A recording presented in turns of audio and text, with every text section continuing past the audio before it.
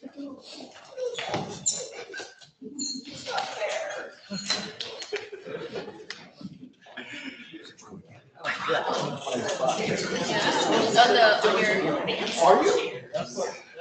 I'll sit right here.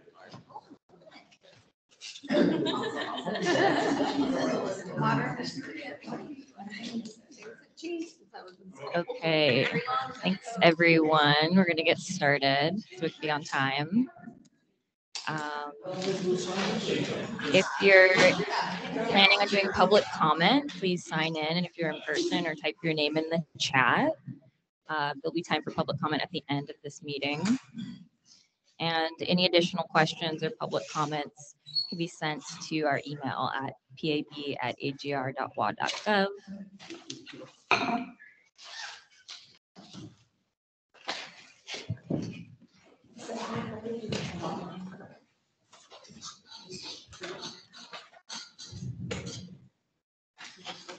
Yeah. And if you have any questions, you can, and you're virtually joining us, please type in the chat. Make sure your camera's turned off and your mic is muted while others are presenting. And this meeting's being recorded. Here's the agenda for today.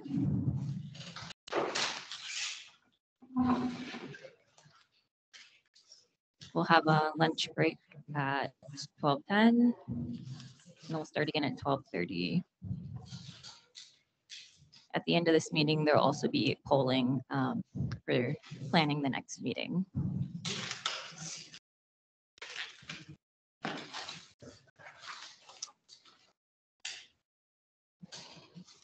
And with that, I'm going to hand it over to Kelly McLean. Okay. Yeah, so if we could have everybody sign in, I need your name and your signature, otherwise I don't get reimbursed for the lunch I bought you, so really helpful if you all sign on the sheet that Director Sanderson has, that would be awesome.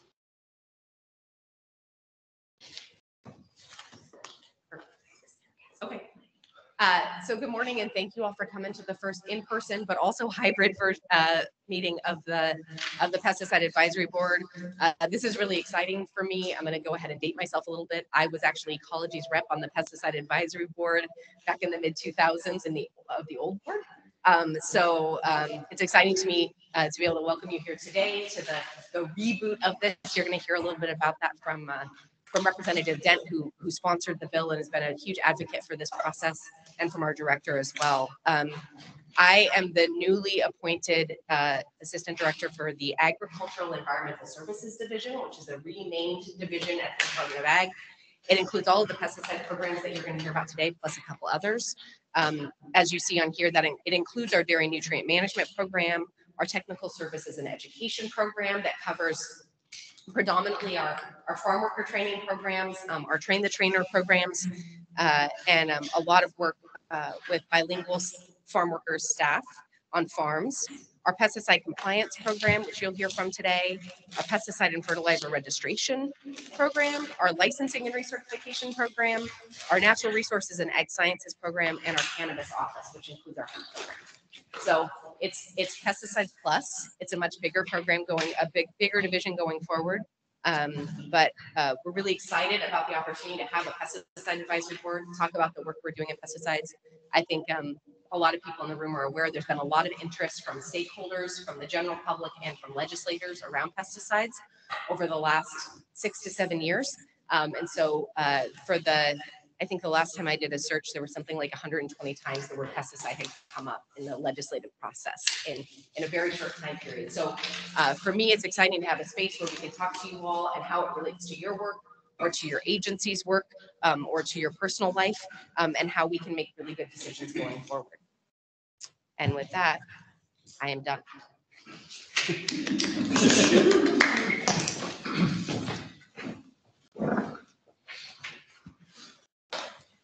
Thank you, everybody. I really appreciate everybody's active participation on this board. I'm here as your chair, so if there's anything you would like to discuss, please email or phone me. Open door policy. So I'm going to talk about introduction to the agenda and the process that we're going to follow for this board. So today we have speakers today. We have Representative Dent. We thank you very much for your dedication and all that you did to make this board available during a time when it's so critical for pesticides and all that's going on with pesticides. So thank you, Representative Dent. And then we have Director Sanderson. We're excited to have him here as well. We thank you for your support and all that your team has done for this board, making us available. Then we'll have program managers, as Kelly described. They'll come and talk to us about the overview of what they're doing at Department of Agriculture. We felt as we put this agenda together, it was really important for you to understand what their breadth is, what they're doing, and then we'll be able to better service what they're doing. And then we'll have lunch, and after lunch, we'll have a couple of agencies that have roles in pesticides, highlight what they do with pesticides. So you can understand here in Washington State, there's a lot of people that have authority and have their hands in pesticides. We thought that was important as well. So any questions on the agenda?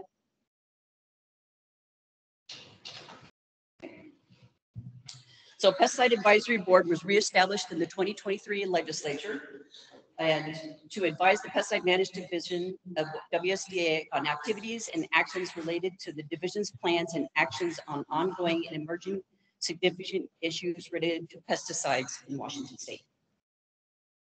We're here as an advisory committee for the Washington State Department of Agriculture, driven by RCW 21, and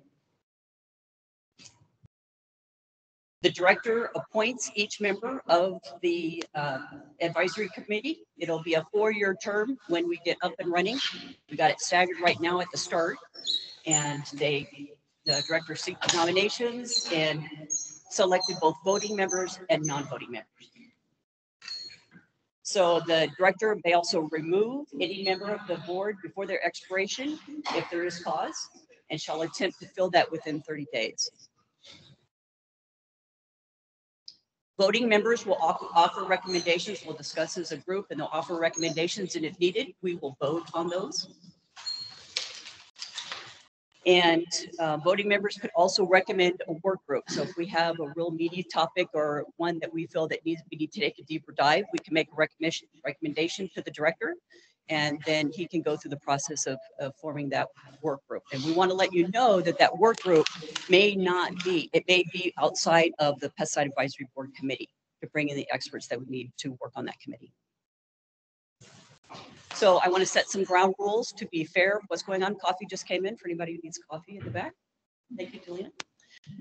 We'll have you raise your hand to speak or put a question in the chat for speaking. And we want to keep the comments and questions down to 2 minutes. That'll be fair. We have a very diverse group here, and we want to make sure that there's enough time for everybody to have their time to speak. For public comment, sign in for submitting public comment at the beginning. You must sign in to provide comment questions, and we'll switch back and forth between online and in person.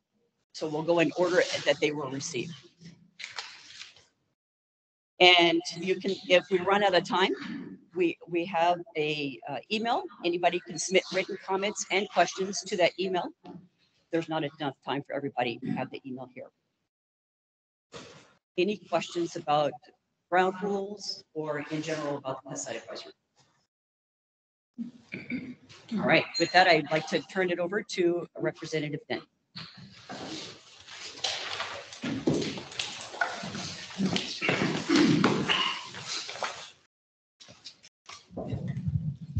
Thank you, Wendy. Appreciate that. Good morning. Good morning. Morning. That was pathetic. Let's do that again, okay? Good morning. Good morning. Right on, that's better. Audience participation really works for me. So, you know, I'm passionate about agriculture. And I'm passionate about pesticides, as I sat in a spray plane for more years than I care to remember, well over 40. And I know the importance of them. And I'm passionate about keeping them because we need them. So this is going to come as some bad news to you, but there's 147 members of the legislature. And the guy you're looking at is the lead on pesticides amongst 147 people. So that's the best we could do. That's what we got. So I appreciate all the backup I can get from you folks when we do this, because truly other members ask me, you know, how this works and what we can do about pesticides. And the word pesticide just strikes fear into the average person on the street. Just strikes fear, and we know that. And actually, we had a bill this year that we changed the word pesticide and inserted insecticide, because we were dealing with an insecticide, but it was easier and more palatable for members to vote on it when it said insecticide. Okay, so that's the power of words. So, you know, this is an important committee. I'm really glad that we were able to get the legislation through. It wasn't easy. It took 2 years. The first year, we allowed the committee to grow a little too big. We, as in me, okay. Kelly, who I worked with closely to do this, kept saying, it's getting too big, Tom. Well, I know, but, you know, we have a lot of issues here. But it got too big and it died. So when we started over again last year in 23, we pared it down to where it was more manageable. Just so you know, I'm still hearing about it from the folks that aren't included on this committee, that they wanted to be included. And I said, we're going to have some non-voting spots for you, but please reach out to the members that are on the committee, because everybody wants to do this and they're willing to represent every aspect of the pesticide industry, which is relatively large. We use pesticides about everywhere. So, you know, that's kind of the basis for that. That and the stakeholders. We need stakeholders, people in the field. You're the ones that are using this stuff. You need to be part of this conversation and not just let somebody else do this. You know, you can't let 147 members of the legislature, along with whatever's in the Department of Agriculture, drive something that you have the expertise in. And that's one of the reasons we wanted to do this. And I'll give you an example here. You know, we were looking here a couple of years ago at some herbicide laws and regulations, and they're all by county. And are some of these things been outdated? As our rules change, the way we apply things change, the apparatus has changed, the nozzles have changed, a lot of changes. And this might be Kelly and I talked, this might be a perfect topic for this group to take a look at. Do we need to revisit some of these regulations, or are they okay? But, you know, let's do what's right, because I know some of the regulations that are out there, I studied in the 70s when I was, you know, when I got my license, and they haven't changed. And are they good ones or not? Let's take a look, and because things change. So, you know, I really appreciate the fact that we have this group now that you all folks can take a look, because you're the experts. And the second part of that is, if we have pesticide bills come into the legislature, I may call on some of you to come and help me a little bit, because I need that too. You know, it's not just, it can't just be Tom running around talking to 146 other members, telling them how great this stuff is. Okay. It's good to have a little backup. So with that, I want to thank you for your willingness to be on this committee and to serve, because it's very important. It's to all of us in agriculture. And, you know, I didn't think about it before, but, you know, they treat the poles that go in on the piers in Puget Sound with a pesticide. Things of that nature, which, you know, I didn't think about some of those things. And they wanted to be on this committee, and unfortunately, we couldn't make that work. But there's just a zillion places where we use pesticides. So there's a lot of topics, there's a lot here to learn.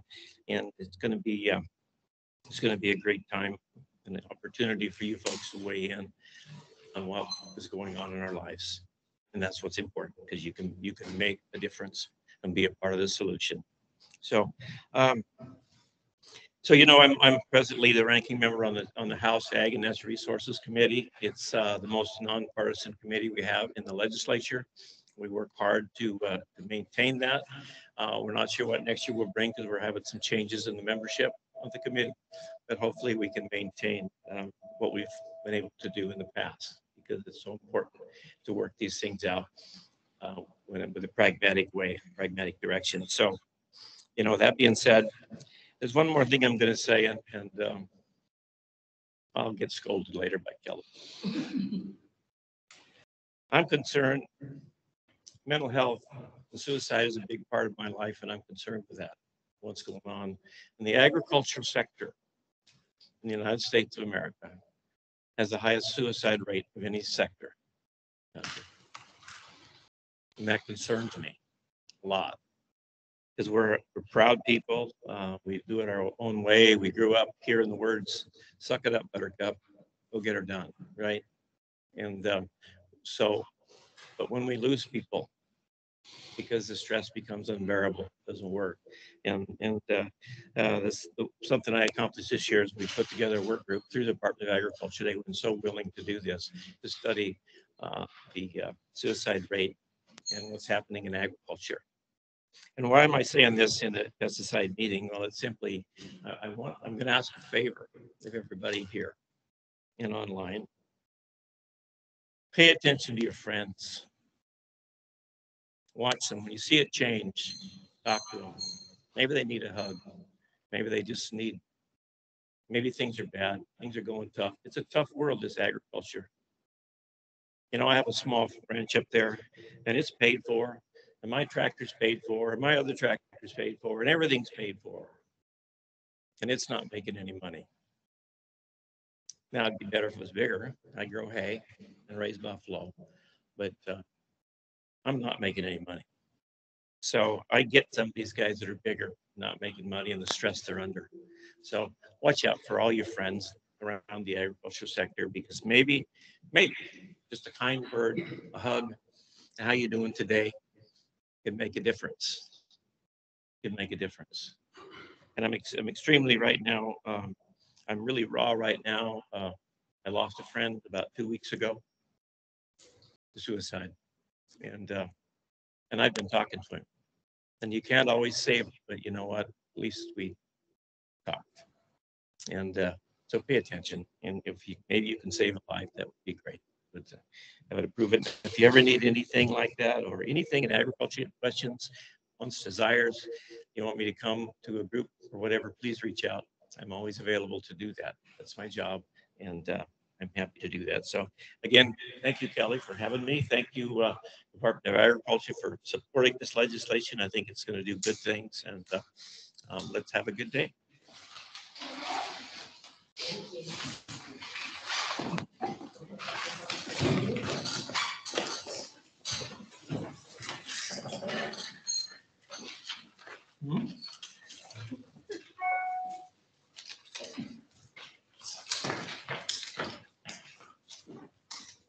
Good morning, everybody. Thank you for being here. Really appreciate it. Those in the room and also those attending virtually. Great to have this kind of turnout. I want to thank Representative Dent for hard work on engrossed substitute House Bill 1019. Very important piece of legislation. And as he said, it took 2 years, 22 and 23, to get the bill passed. And so we're really pleased to have Pesticide Advisory Board back in operation. It was in operation up until 2010, and then the statute was changed, and so it was eliminated. But now, again, great deal that it's back. We're really appreciative of that. I think, you know, it's really important, just given the amount of pest pressures that we face in agriculture. I mean, there's numerous problems we're dealing with right now today that are threatening various segments of the ag industry. And so we want to make sure we have all the tools in the toolbox that we need to be able to deal with those pest pressures. And again, being able to look under the hood and make sure that all of our programs are operating properly and that we're providing safeguards for the public and for the environment, very important. There was reference made to the new division that we've created. It's not new division, it's a renamed division, but Kelly McLean has been used to working in our policy shop, is now the assistant director for the new division, which is agricultural and environmental services division, I should say. And that also pulled in our natural resource and ag science program, which Gary Beal has been running. And so it kind of broadens the scope, but also adds some horsepower with respect to technical skills. So I think it's a great change. We're really pleased that Kelly was willing to take that on, and she'll still be available to work related issues in the legislature, but again, we're looking forward to her leadership in this, in bringing this new division to fruition. So again, just want to extend my appreciation for all of you for being here, for your interest in the subject and your commitment to helping us make sure that we manage our pesticides properly. So thank you. Thank you. Good day.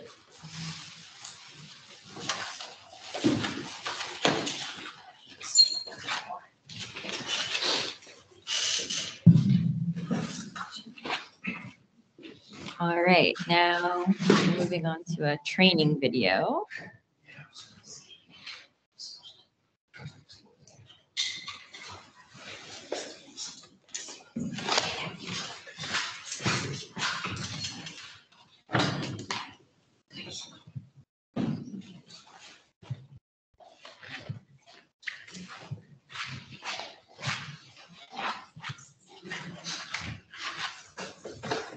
All right, so this is about 18 minutes long and a requirement. So we're going to view this training. You guys aren't hearing it.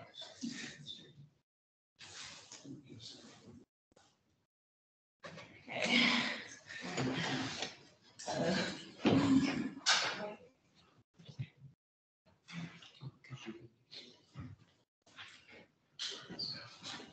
Oh, I have to. Use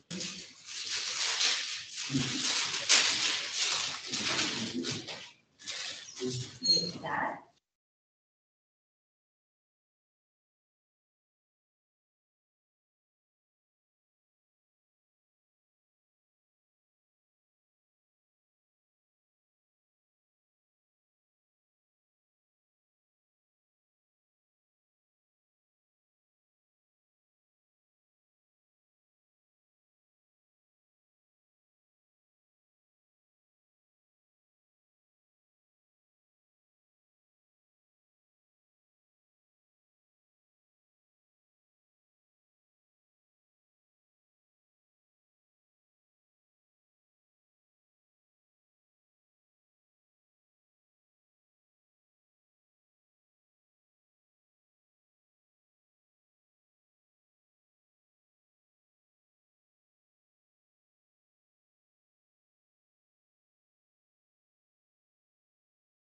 Muted? Yeah. There we go.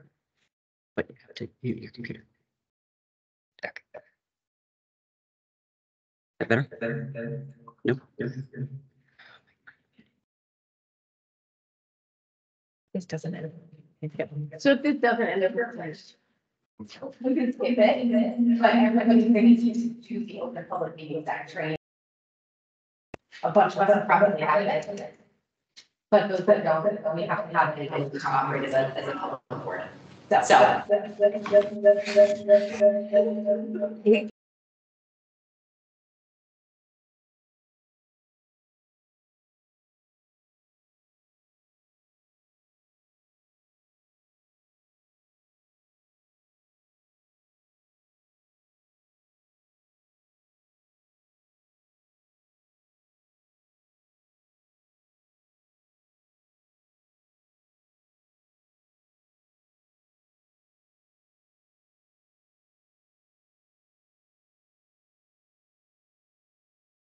And sharing first. Stop sharing. Okay, wait.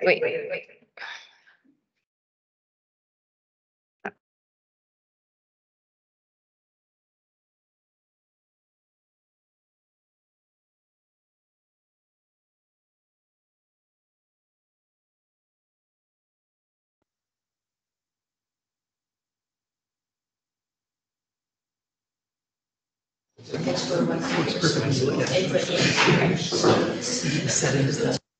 purpose of the act is to provide the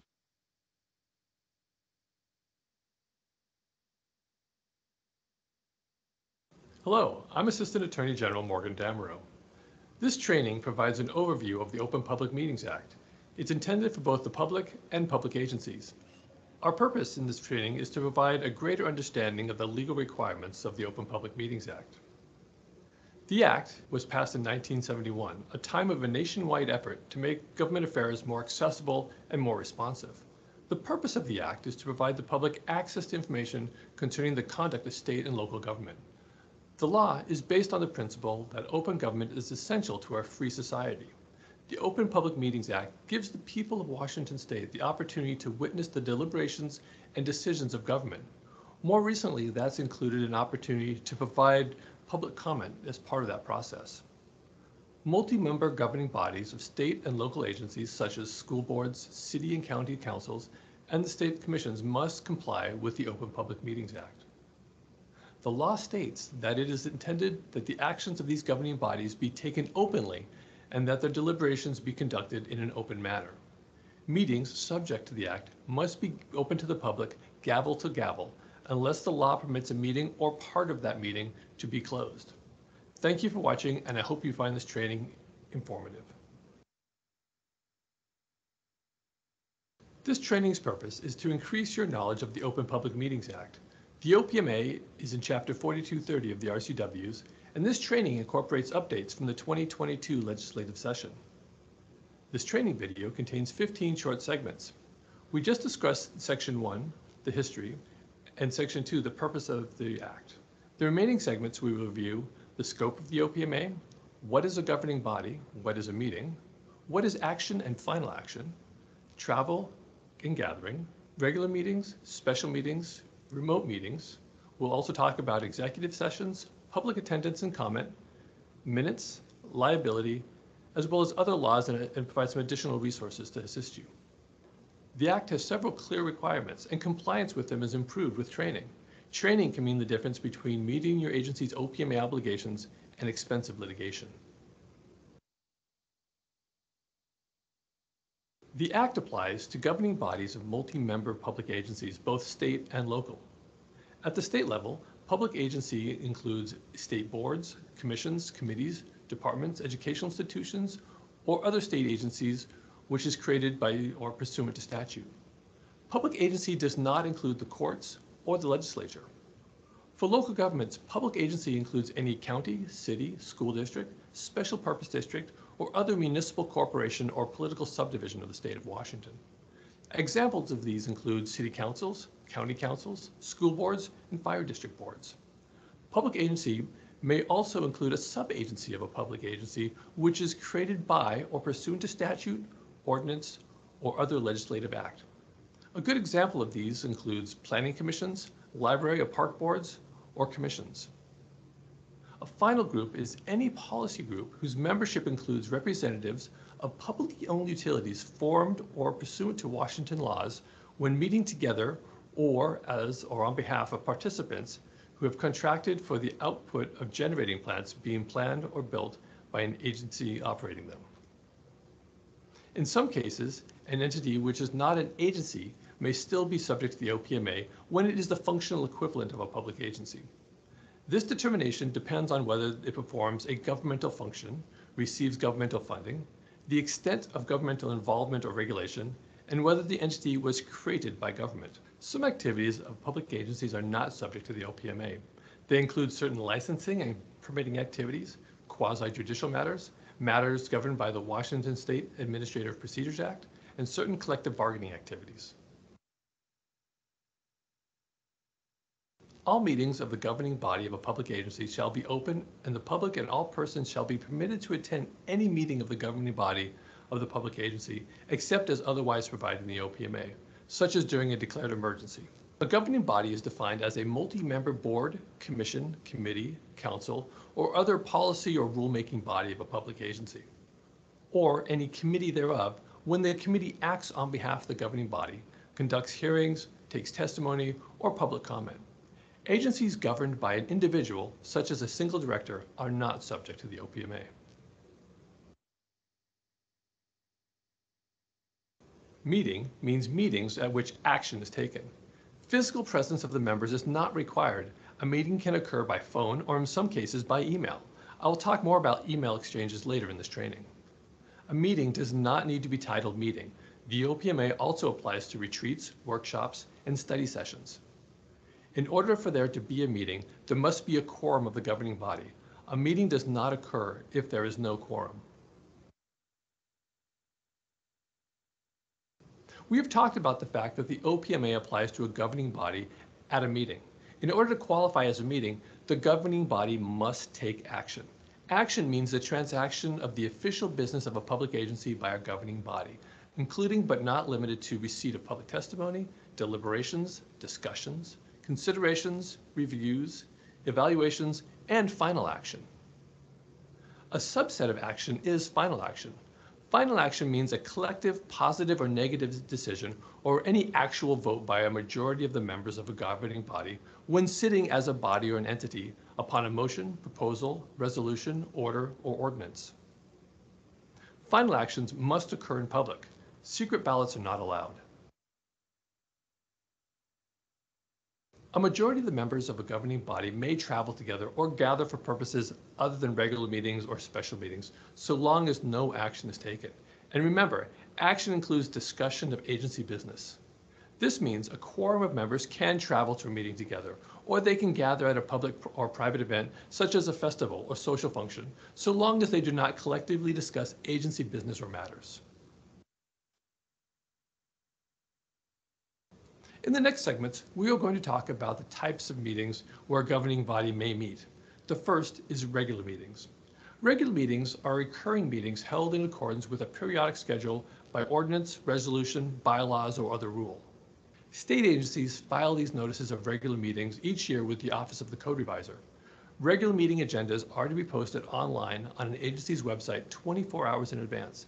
A special purpose district or city or town is not required to post an agenda online if the agency has an aggregate valuation of property in the taxation district of less than 400 million, a population of less than 3,000, and provides confirmation to the state auditor when filing its annual report that the cost of posting notices to a website would exceed 0.1% of the agency's budgets.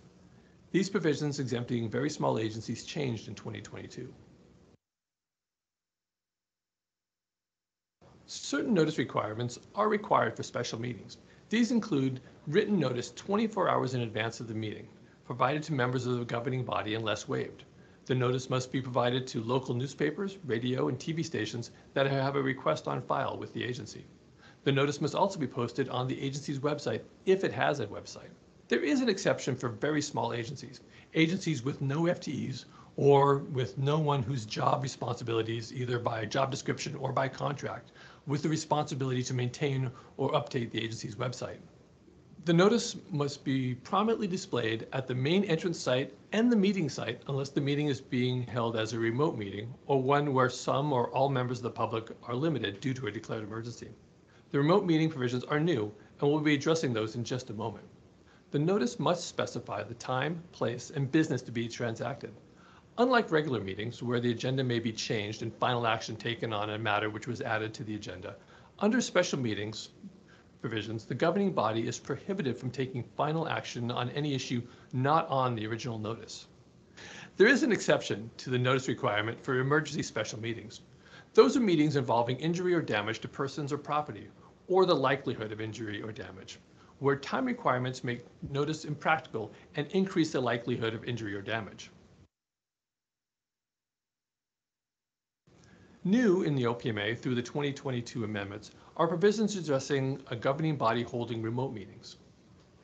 After the declaration of emergency by a local or state government or agency or by the federal government, and the agency determines that it cannot hold a meeting of the governing body with members of the public in attendance with reasonable safety, the agency may either hold an all-remote meeting without a physical location or hold a meeting with the governing body present but some or all of the public excluded. In either of these instances, the agency must provide an option for the public to listen telephonically or by using a readily available alternate means in real time, such as an available television cable broadcast or the internet. Any option selected may not require any additional cost to access the program. If the agency does not provide an option, the agency is prohibited from taking action except for an executive session as authorized under the OPMA. If your agency is holding an all-remote meeting with some or all of the public excluded, the notice of the meeting must include instructions on how the public may listen live to the meeting. An agency that held some of its regular meetings remotely prior to March 1st of 2020 may continue to do so with no declared emergency, so long as the agency provides an option for the public to listen as required for emergency remote meetings. Up to now, we've been talking about all the requirements to ensure openness and transparency. Under the OPMA, there are enumerated instances where the governing body may convene outside of the public's view in executive session, or if the governing body is discussing matters not subject to the OPMA. An executive session may occur as part of a regular or special meeting. The grounds for holding an executive session are limited to the purposes listed in the OPMA and are narrowly construed. The purpose of the executive session and the time it will end must be publicly announced before excluding the public, and the time can be extended by further announcement. Examples of purposes include certain real estate transaction discussions, reviewing negotiations on publicly bid contracts, evaluating the qualifications of an applicant for public employment, and meeting with legal counsel regarding enforcement actions, litigation, or potential litigation. The OPMA provides a list of authorized executive session purposes at RCW 4230-110. An agency must carefully follow the law when meeting in an executive session. For example, when meeting in an executive session under the OPMA to discuss agency enforcement actions, litigation, or potential litigation, there are 3 requirements. First, legal counsel representing the agency must be present. Second, the purpose is to discuss an agency enforcement action, litigation, or potential litigation to which the agency, governing body, or a member acting in official capacity is a party or is likely to become a party. And finally, public knowledge regarding the discussion is likely to result in an adverse legal or financial consequence to the agency. Remember, an agency can discuss only those matters in an executive session under the OPMA that it has told the public it would discuss. The members cannot talk about other topics in that executive session. In addition to an executive session, a public agency can have a closed meeting to discuss matters not subject to the OPMA, such as deliberating on a quasi-judicial matter or collective bargaining. Other laws may provide additional procedures or authority for particular meetings or hearings to be closed to the public. There may be additional laws for particular agencies as well. As we discussed, all meetings of the governing body of a public agency shall be open in public, and all persons shall be permitted to attend any meeting of the governing body of a public agency, except as otherwise provided in the OPMA. An agency also cannot place conditions on attendance, such as requiring persons to register their names or fill out a questionnaire before attending. This provision does not prohibit any generally applicable condition determined by the governing body to be reasonably necessary to protect public health or safety, or to protect against interruption of the meeting, including a meeting at which the physical attendance by some or all members of the public is limited due to a declared emergency. As noted, email or phone call discussions amongst members of a governing body can be a meeting under the OPMA. But the purpose of the OPMA is to permit the public to attend and observe agency meetings. So when the public is unable to attend email or phone call discussions that are meetings under the OPMA, the Act has been violated. Recent amendments to the OPMA make it clear members of a governing body can participate in meetings remotely with no declared emergency. However, public attendance must be maintained. In doing so, it is generally agreed that public notice procedures must be satisfied, and the agency has to set up a process for the public to attend, such as a speakerphone available at the agency's official meeting location, so the public can hear the discussion. In contrast, since an email exchange amongst a quorum of the members of a governing body is not open to the public, such an exchange in which an action is taken is a meeting that would violate the OPMA. And remember, action is broadly defined. It is very difficult to envision a way in which those email exchanges comply with public notice or attendance requirements for a regular or special meeting. One of the 2022 changes to the OPMA is a requirement that public agencies receive public comment at or before every regular meeting at which final action is taken. The 2022 amendments allow agencies to accept public comment either by written format or orally. If the governing body chooses written public comment, it can be submitted before or at the meeting. Any written comment received must be distributed to the governing body. The governing body may set reasonable deadline for submission prior to the meeting. The oral comment option is very similar to what many agencies were doing voluntarily before the 2022 amendments. Agencies can put reasonable procedures in place to allow for public comment. This may include limits to the time available for public comment or limit comment to those topics on the agenda. However, a governing body may also choose to accept public comment on any topic.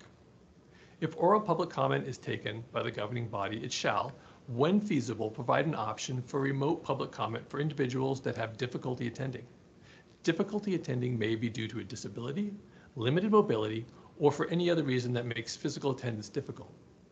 A governing body is not required to accept public comment that renders orderly conduct of the meeting unfeasible.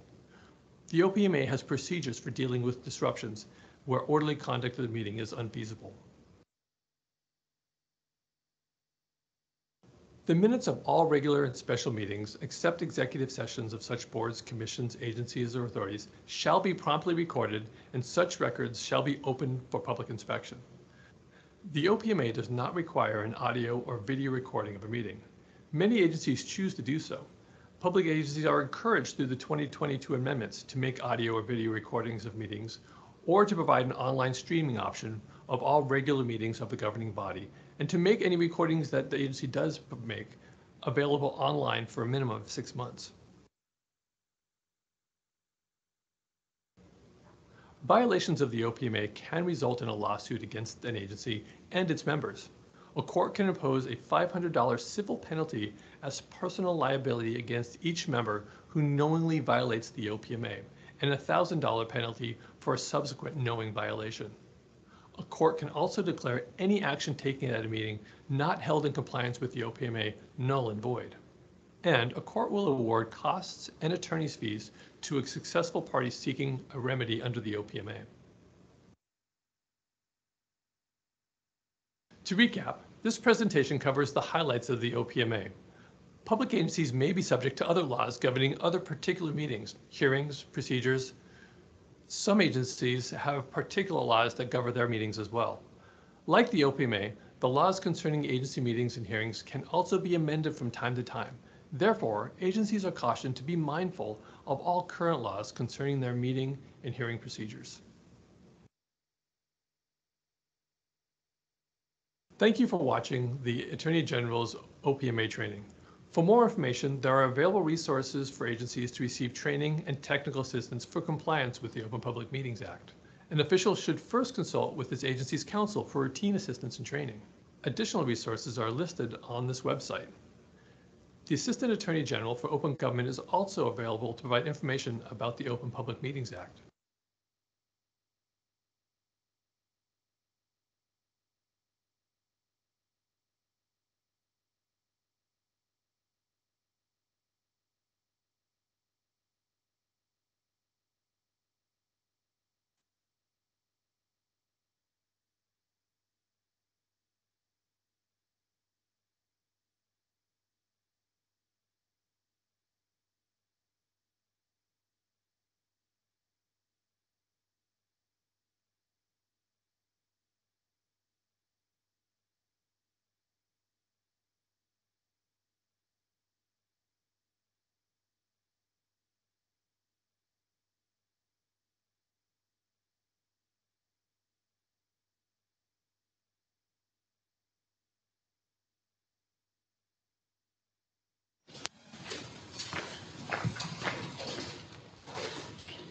Hello, just testing the mic. So now we're going to have WSDA program managers introduce themselves and their programs. Please hold questions until they're done speaking. We'll have a time at the end after the program managers have presented for questions. And okay, all right, 1 second, please.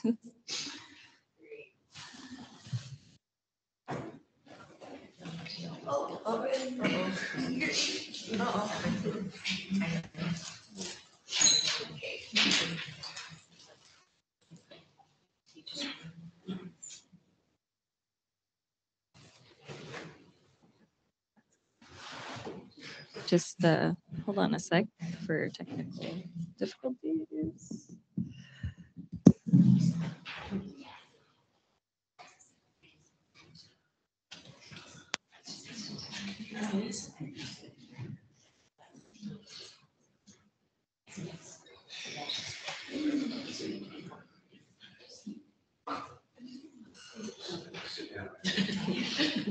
Perfect.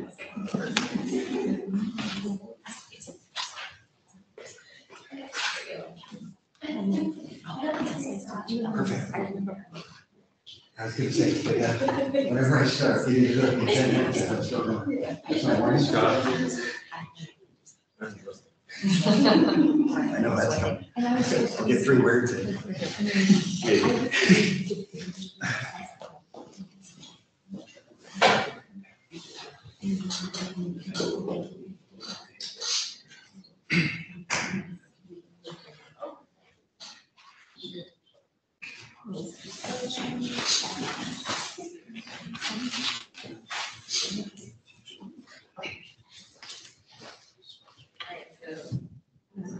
It's on. Okay. Here's Scott Nielsen. Okay, hello everybody. I'm Scott Nielsen. I'm the program manager for pesticide compliance. And because there's so many new faces and this whole board being re-put down after so many years, I'm really just going to give kind of an overview introduction to pesticide compliance.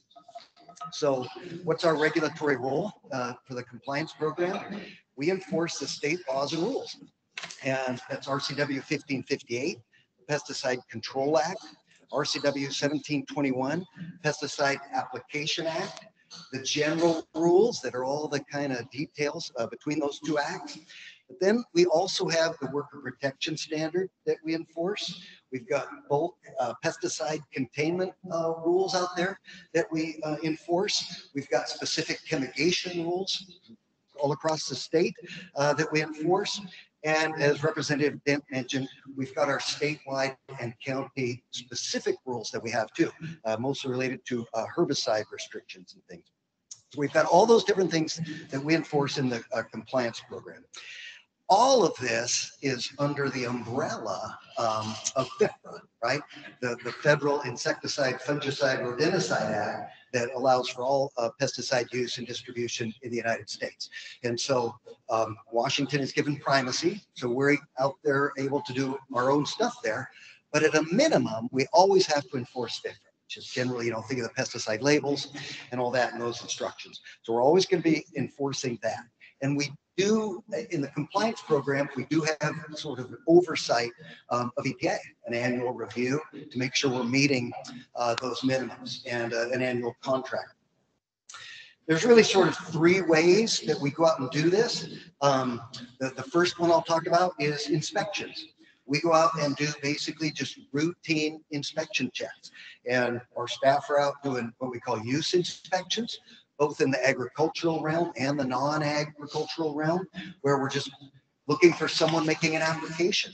And we'll stop and visit with that person and just check to make sure, are they properly licensed? Are they using the right product on the right crop or the right residential situation, whatever it is, and just make sure that everything's going right. We have a checklist we go through. We, of course, do worker protection standard inspections at any farm, forest, nursery, greenhouse where those are applicable. We've got applicator inspections where we can just go into maybe to a place of business and make sure that like a certified applicator has all the proper equipment, proper stuff, using proper products and all of that. Again, proper licensing. We do dealer inspections, of course. Any place that's distributing and selling pesticides, they need to be properly licensed and doing all that. So we enter those places and do the routine dealer inspections. Marketplace inspections. You could even go down to Home Depot and Lowe's and Fred Meyer and buy the home and garden type products that are over there. All the pesticides you think of, Clorox and Lysols and Off for mosquitoes. Those are all general or home and garden type products that anybody can sell. And so we're doing marketplace inspections there to make sure those are done right. School inspections. We've got our RCWs related to all the record keeping requirements and posting and things for school applications. So we do those types of inspections. Bulk pesticide storage inspections, I mentioned, we go out and make sure that those are done right. Lost the microphone for a minute. All kinds of containment for things, chemigation systems, and now even, of course, since I-502, cannabis grow operation inspections. We go into those locations to make sure that they're properly using the right pesticides and, again, following instructions and doing everything right. Of course, the other, another way that we're out there is our compliance activities, right? We're also out there doing complaint investigations. We tend to call them cases. Anytime we receive a complaint of any sort of pesticide misuse or a loss of property or anything like that, we're obligated to respond to human exposure cases within 24 hours. Working days, respond to all other types of pesticide complaints within 48 hours. So we're always out responding to these things. And again, both are agricultural and non-agricultural situations are involved with that. The third way that we do a lot of this, though, is through technical assistance and education. Okay, a big part of what we do. Our goal is just to get people in compliance, right? To make sure everybody's in compliance. There's lots of ways we can do it. So we can do it through outreach, education, as well as the regulatory actions I mentioned. I talked about those inspections and those cases that we do. We do have regulatory authority to take actions when necessary. We can go from, verbal warnings to just notice of correction that there was a violation. It's a formal notice, no fine or anything associated with it. It's just a warning. But we can also, if we had to, issue civil penalties in those cases that warrant it. But we really try not to do that. Our whole focus is to go out and work with people, get out there. We're always out in the winter months, of course, doing like the recertification courses, the training courses, educating people. Big focus this year, of course, was introducing people to the Endangered Species Act information that's coming, the bulletins live that will eventually be coming out as required language on labels, and just trying to help applicators have some understanding of what to expect when those labels start to show up and how just to follow whatever instructions are there. Primarily right now for salmonids in streams is what we've seen most of. But as we know, there's more of those coming with the Endangered Species Act. More of those restrictions coming. So there'll be more of that. And of course, any other outreach meetings that we're invited to, whether it's stakeholder groups or parks or noxious weed meetings or any other group, we like to get out there and educate and just try to help on that side of it too, technical assistance. How we do this, spread throughout the state. We've got people at satellite offices all around the state reporting to 3 different area managers. We've got Area 1, Area 2, and Area 3, as you can see on the map there. And we've got people at offices and at home offices to have people sort of distributed throughout the state to try to respond quickly when we do get complaints and to be able to get out and do the inspections, get to know the applicators and the retailers and things in your area and build those relationships. So we've got the 3 area supervisors. We've got one quality assurance training. He's also our UAV drone coordinator. We've got 1 case review officer for our legal review type things, 1 admin assistant, and then me as the program manager. So that's all of us. And there's basically what I think 7.9 million people now in the state of Washington. And so there's a lot of people out there for us to try to respond to and deal with their complaints. One of the areas that stakeholders in 2020 asked us to address and do more was surveillance in terms of pesticide applications that might be drifting or moving off target. And it's an area that we've done since that time, we've done about 20 of these drift observation, what we call a limited ag use inspection. We're going to put a big focus on that this spring and summer and try to get more of those done. Where a lot of it is geared toward like air blast applications because of the very nature of the, the air assist type applications. We're going to really try to focus these on anything, any sort of application we see that could be moving off target. And the goal here is just to issue like a quick warning or a notice of correction. Hey, you're drifting. You can see from this photo, it's going off target, maybe onto a pasture there, quite a ways downrange of the intended target of those trees. And just stop it before something worse happens. Before a car goes through that, or a bicyclist, or something else occurs, and try to prevent some things from happening by getting out and helping to catch some of those things, and just get a warning out there to stop, look at what you're doing, and redo it, and do it quicker than our normal regulatory process. Try to wrap that up in just maybe 3-4 days and get it done, and notify them right away. Some of these that we've done have really been quite successful. Well, we will contact the owner of a business, show them the photograph of what was taking place that day, and they're like, "Oh, we didn't know," and then they go out and educate their crews. My final slide here that I wanted to show you guys is just, a commercial operator out making a landscape application, right? He's out there treating this lawn, and this means a lot of different things to a lot of people. Representative Dent mentioned, all the different way that people perceive pesticides and stuff. A lot of you might look at this and just say, "Oh, there's a guy who's treating some weeds in a lawn." But other people are going to look at that and see it as a threat to the environment. They're going to be, worried about different things. Certainly, if there's odors involved with this application, we might be getting a complaint. I look at the photo and see lots of things. I see an open window right there in the upper corner, and and an AC unit. And if there's a brand new newborn baby that just got brought home and is 3 weeks old and is in that nursery, and it's a strong, phenoxy odor, I can almost guarantee we're going to get some kind of a complaint, right? An understandable concern, maybe, if it's strong. You look at that photo, there could be raspberries, looks like, growing along that garage. Or they get in, somebody might call them with a concern about, can I eat the raspberries, right? The yard just got treated. Did this guy properly check the pesticide sensitive notice registry and make sure none of, if he had to, or any of the neighbors notified? There's a lot going on every time we do these inspections. So that was really all I had, is kind of a quick intro to what we do in the compliance program. And I will turn it over to our next one. I'm going to advance and see if I've got the right slide. There you go.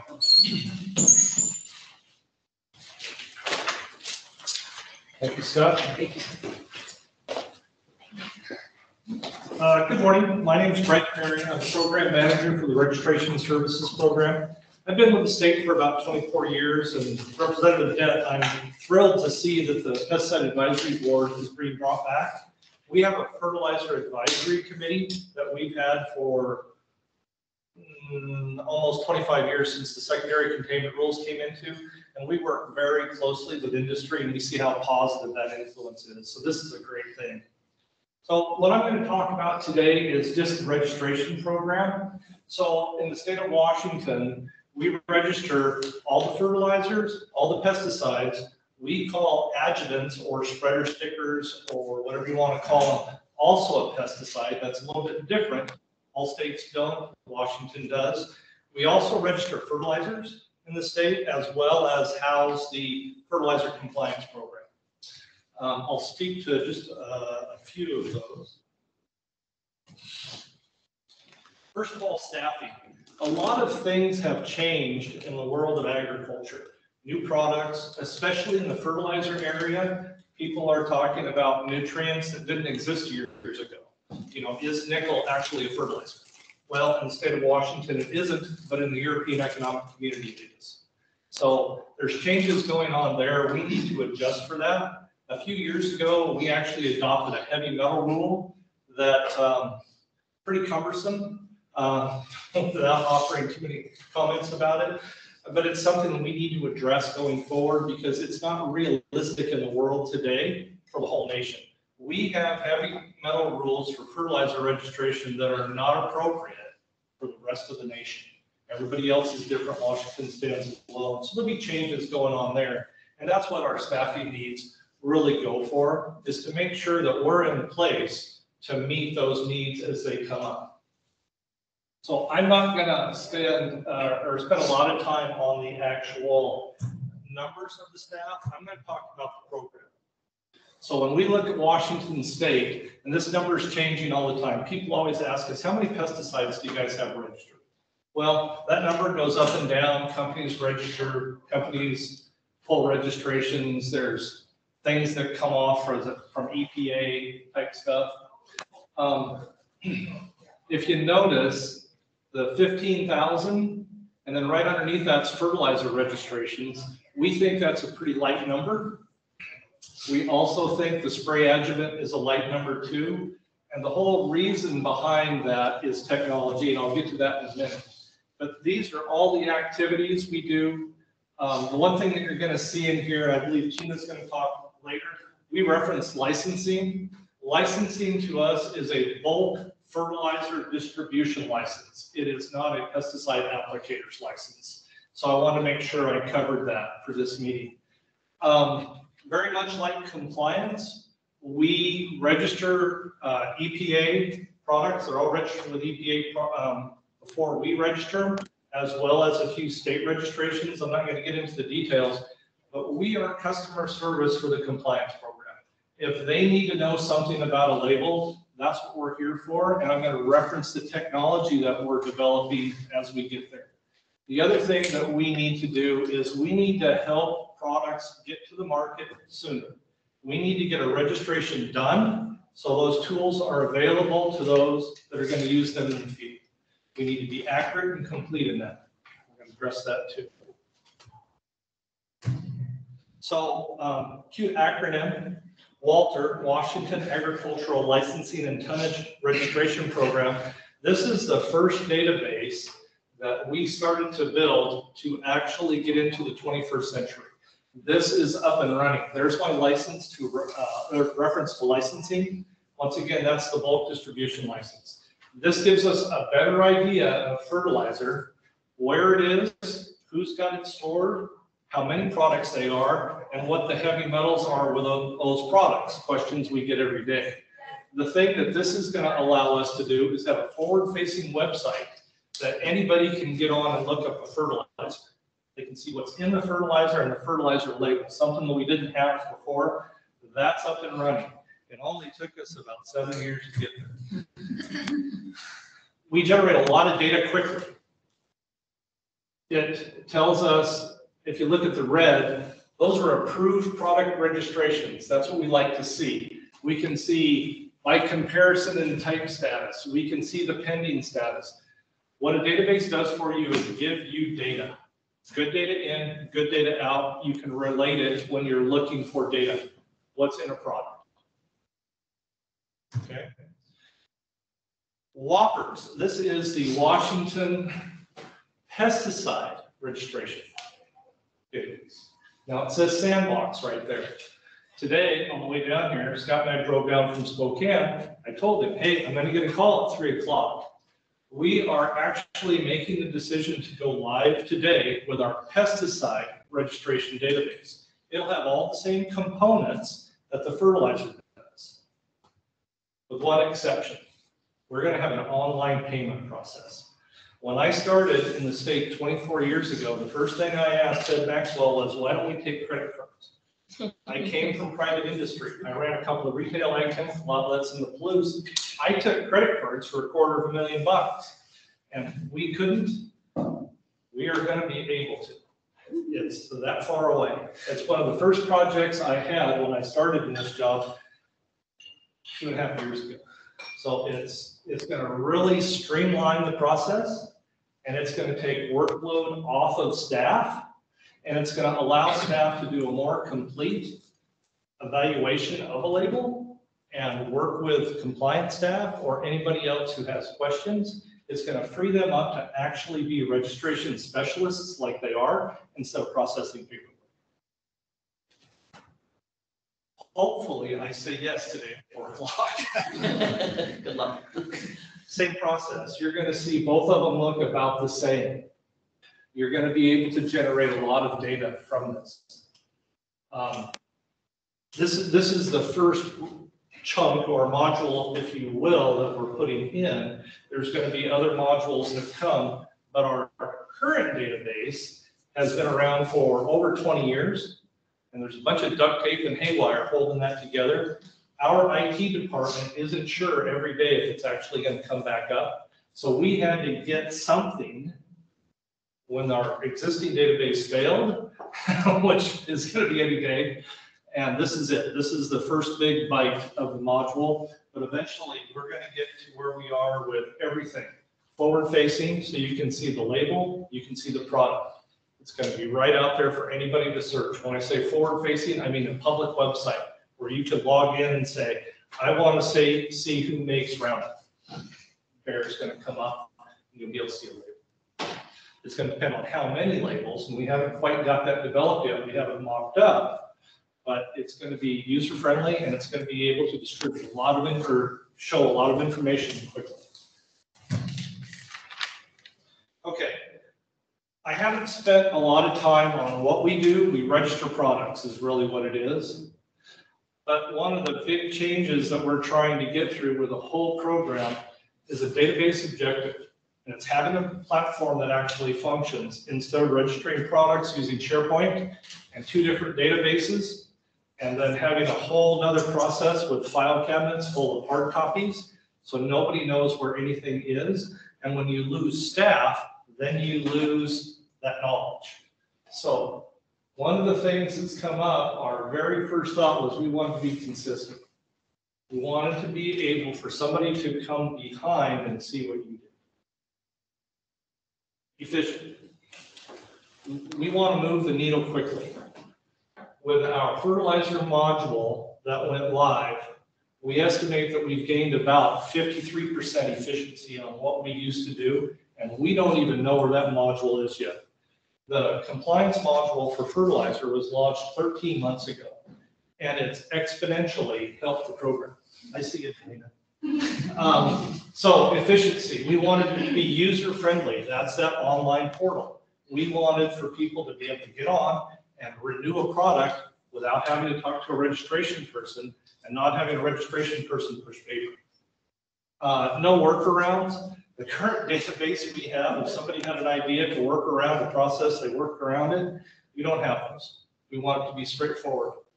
E-payments, what a novel idea to accept a credit card. Customer portal, once again, is efficiency and easier access to company-specific information. Forward-facing, so people can see what we're actually up to. The program also, Hurry and Delita, houses the cannabis products or pesticide products available for use on cannabis. We have that. That'll appear on our website. And staff field trips. So I come from production ag. I like production ag. Most of my friends are farmers. One of the things that we noticed was, here we are, the Department of Ag. We register fertilizers and pesticides, and we didn't have a lot of folks that actually knew about ag. So within the program every year, we take some trips. We spend some time in a hop yard. We spend some time, that's a secondary containment fertilizer storage facility outside of Cheney.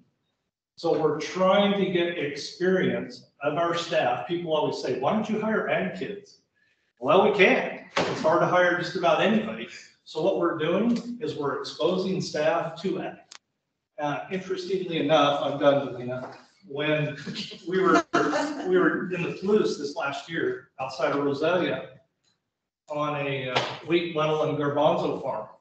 And one of the guys walked up to me and said, you know, I've seen these big green things because I went to WSU, but I never knew what they were. He got to go for a ride in one. Well, he may have got to go for a ride. Hypothetical. We also, I'm proud to say, have a 54-year employee. Yes, I said that correctly. Shannon Lumsden's been with us for 54 years. And she does a ton of work. She knows where all the bodies are. Okay, we're not done. Thank you.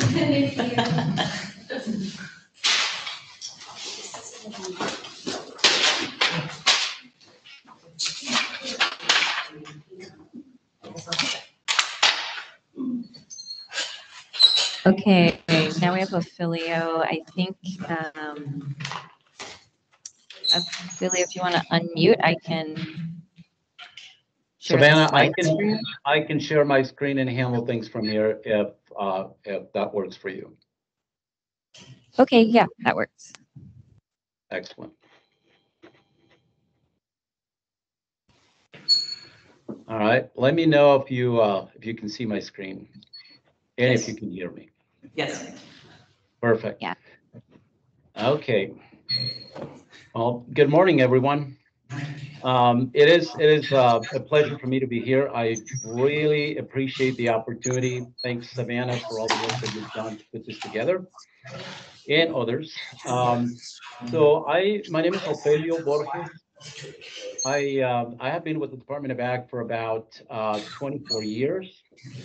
I've been a migrant farm worker in the states of California, Oregon, and Washington.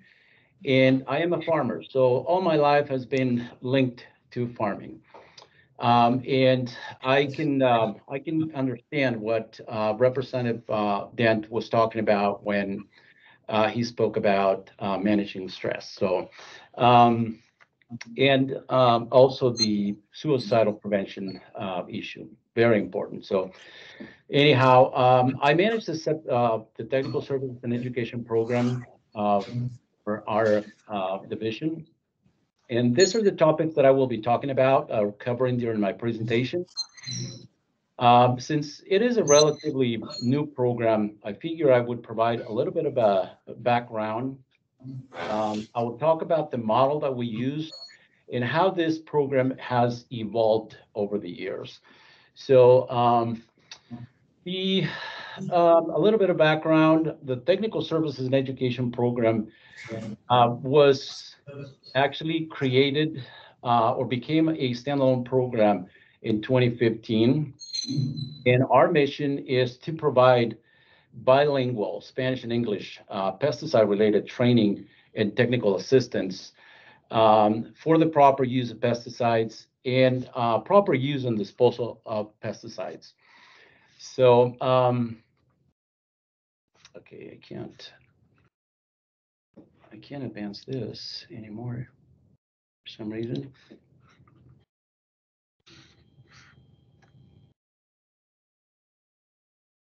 Thought I could handle them from over here, but apparently not.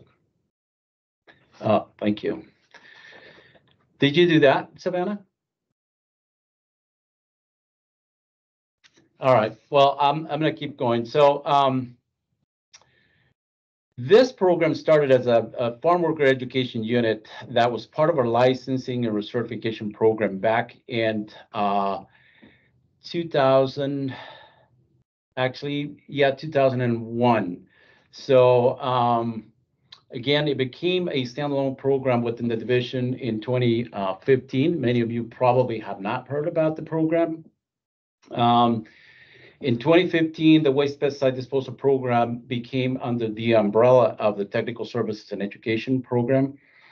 And it has worked out really well because most of the pesticide waste disposal collections take place in the summer, and most of the education takes place in the winter. So the programs complement each other really well. So I'm very happy about that. The demand for education, specifically pesticide safety education, grew significantly. We grew out of capacity. I mean, back in 2001, we only had 2 positions, actually 1.5 positions. And we basically created a monster that we did not know what to do. The industry was so hungry for pesticide safety education that we needed to get more funding, and we needed to be creative. We need to find a way to stretch our resources. And based on that, we create the model that we have now, and it has worked out really well for us. So the model that we use is we collaborate with grower organizations, pesticide distributing companies, educational institutions, and other government agencies in order for us to stretch our resources. And during our model, our collaborators do most of the work for us. They recruit participants, they provide facilities, they provide food, and do all the logistical work. Basically, we just come in and do all the trainings. So we do provide the instructors and some of the equipment. So it has worked out really well. It has allowed, again, to stretch our resources and offer more training opportunities. This model also allows community engagement. People feel good about being part of this effort. We partner with whoever wants to work with us. So our present, we have 12 FTEs, thanks to the additional funding. All of our staff members, but one, are bilingual. They speak Spanish and English and provide services in both languages. We have 7 bilingual programs, including on-farm technical assistance, especially with air blast calibration. So we're trying to help all these farmers before Scott staff gets there.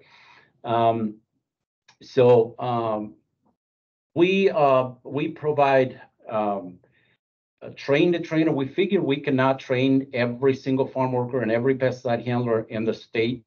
So we created the WPS Train the Trainer program after a national model.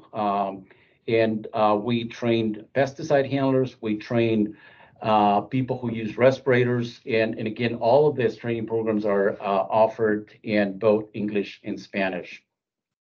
This year, we have partnered with about 40 entities. So very happy about that. And we're heading towards the end of the training season, which starts in November. It ends in mid-April.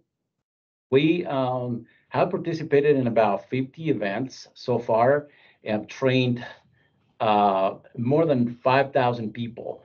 So, we also collect about 70,000 pounds of waste pesticides per year. So we keep busy all year round.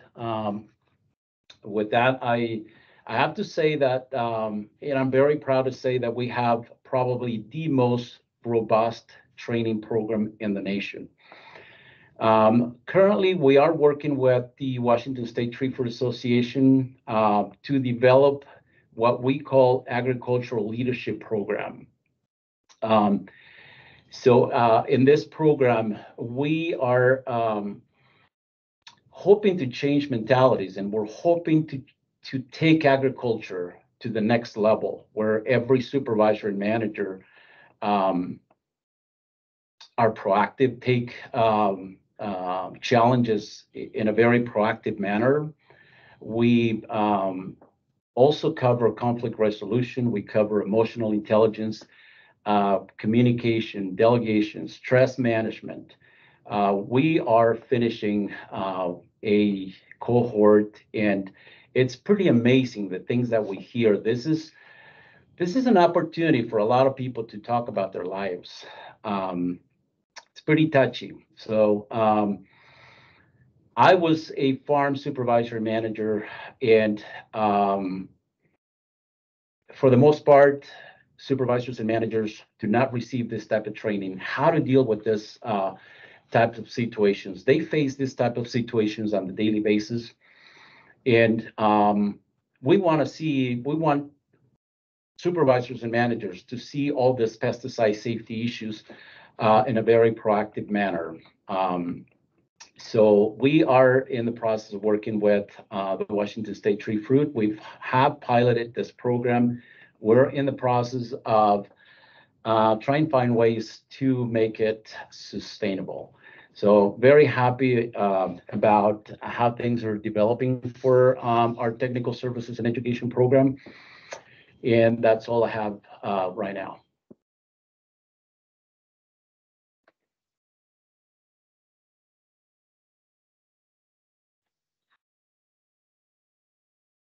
So Savannah, I think the next one is Christina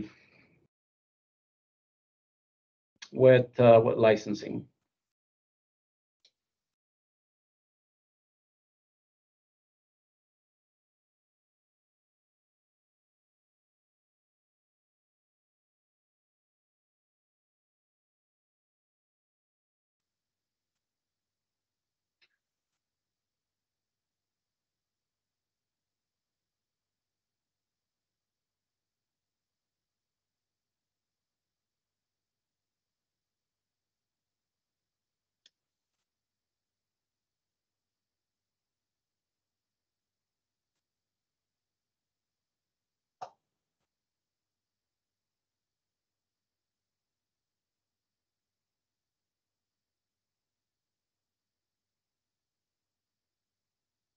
Okay, all set. Can everyone hear me okay? Yeah.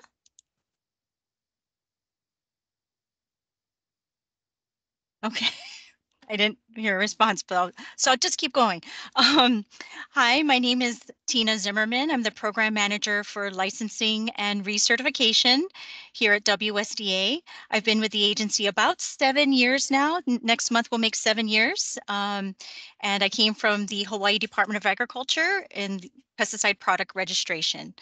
And I just wanted to share with you a little bit about what we do here at the Licensing and Recertification Program on a daily basis and what projects we're working on. I think the slide kind of moved backwards a bit. There we go. I'm on slide 1. I realized when I shortened this presentation that I removed my contact information slide, so I can add that into the chat later. So this program has 4 key areas of work that I kind of wanted to lay out for you if you're not familiar with licensing and recertification. So C&T and exam development really focuses on the certification standards for our licensees and assuring that our competency standards align with federal requirements. So what are competency standards? That term is going to be thrown around a lot in the coming months and years as we align with updated federal standards. So competency standard is a topic that is taught in the manual and covered on our pesticide licensing exams. So these are areas that EPA has identified as important for applicators to know to be quote unquote competent or to be able to do the job safely with minimal risk to themselves, the public, or the environment. So EPA requires that pesticide licensees learn or are tested in these specific competency standards of pesticide application and safety to obtain their license. Washington State currently has 12 different license types and 31 different license categories, meaning so that will cover various types of work from an ag worker, applying pesticides, a pest management professional, a landscape company, a public operator, or irrigation district. So it covers a broad range of activities. To meet these certification needs, we have 33 individual certification exams, 39 if we include the Spanish versions of these exams that we do have available. Staff, we have a team of 3 that do spend a great deal of time reviewing exam material, the accompanying study manuals from WSU, which the exams are based on. The amount of time spent on this area of work has drastically increased with changes over the past few years from EPA, and I'll go over that in just a bit. So recertification is another area of work for our program.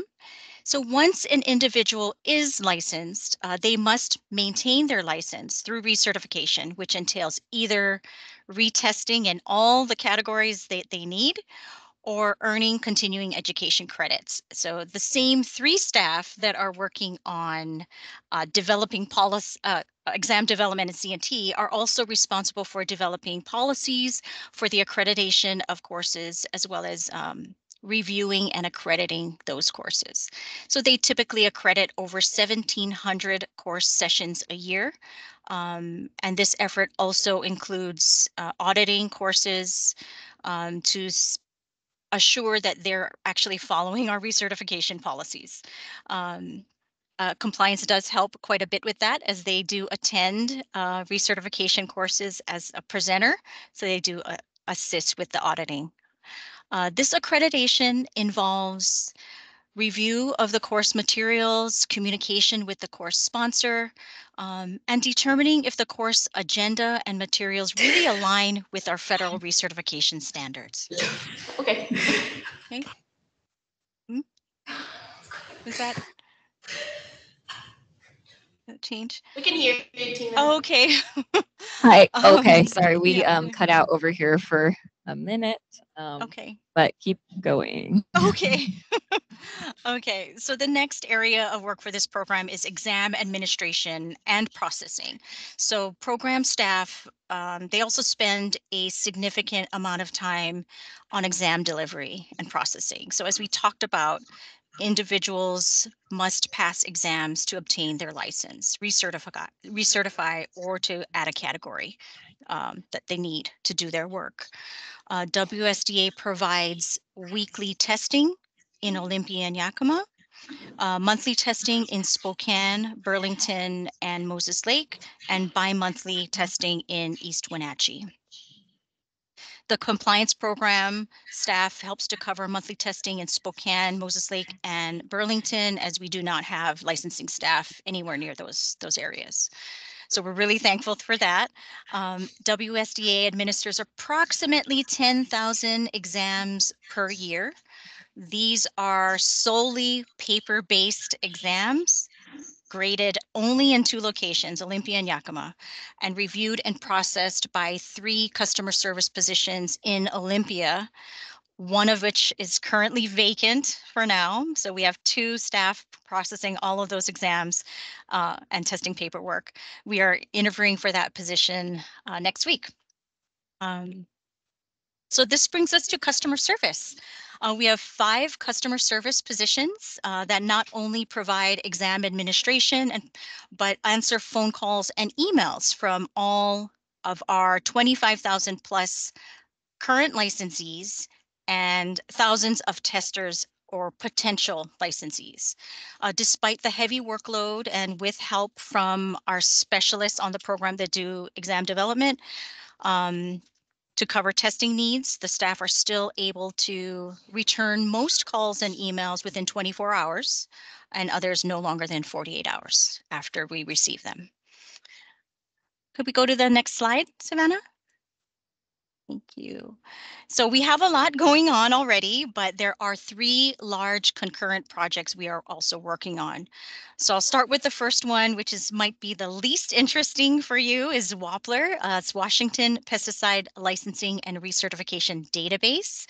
So our older database, PM licensing, was running on Internet Explorer 8.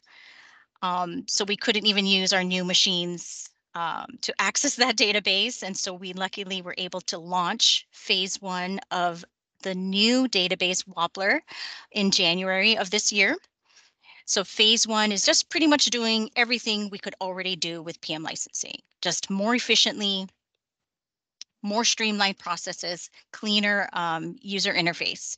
So phase 2 is really the more fun stuff where we're having enhancements to the system, where licensees, if you are a licensee or a company owner with licensed employees, will be able to access that information through a secured portal, make updates to your records in that way, no printing out documents, filling it out, and then scanning and emailing. It's really kind of antiquated. It's 2024. We really need to get move forward with this. So we're looking forward to that being completed next spring. This also will include integration of data from our computer-based testing vendor, which is, I think, a lot of people are looking forward to. We are starting staff training next week for our computer-based testing platform, and that is through Metro. Metro Institute is the vendor that provides computer-based testing in Idaho and Oregon, as well as 12 other states for pesticide licensing. So it's a great partnership to start with. We have 11 secured, trained, and ready to go locations throughout the state, with 4 others pending and more to be added at a later time. Paper-based testing will be phased out. So the last project that we're working on is the largest of all of them and kind of impacts the other 2 projects. So CNT, or Certification and Training Rule. So in 1974, as most of you probably know, EPA published the first certification and training rule at the federal level under 40 CFR 171. It granted authority to each state to use that rule as a basis for our requirements and establish their own set of state rules that kind of met their own needs. Washington State's first CNT state plan was approved by EPA in 1976, and EPA made no updates since then until 2017. So as you can imagine, there are a lot of changes over the years with all the states kind of going their separate ways. But EPA, Washington State was in a good position as our CNT program was pretty strong already. Can we go to the next slide, Savannah? So the CNT changes are pretty significant, even though Washington State has already met a lot of the other changes in place. So one of the biggest changes that we accomplished through Senate Bill 5330 last session was increasing the minimum age for private applicators from 16 to 18, and that's a federal requirement. We added definitions for direct supervision, or I'm sorry, revised the definition for direct supervision and added new ones. Added the ability to revoke a license that was issued based on a reciprocal license. So if, for example, the individual got their license based on a reciprocal from Oregon State and their Oregon State license was suspended, we could revoke or suspend it based on just on that. The biggest pieces are enhanced competency standards and changes to license categories. So this means that EPA kind of further defined what standards our licensees need to meet to obtain or maintain their license. License categories will be changed. We'll be reducing from 31 categories to 26. Lots of categories will be merged, eliminated, and adding new ones.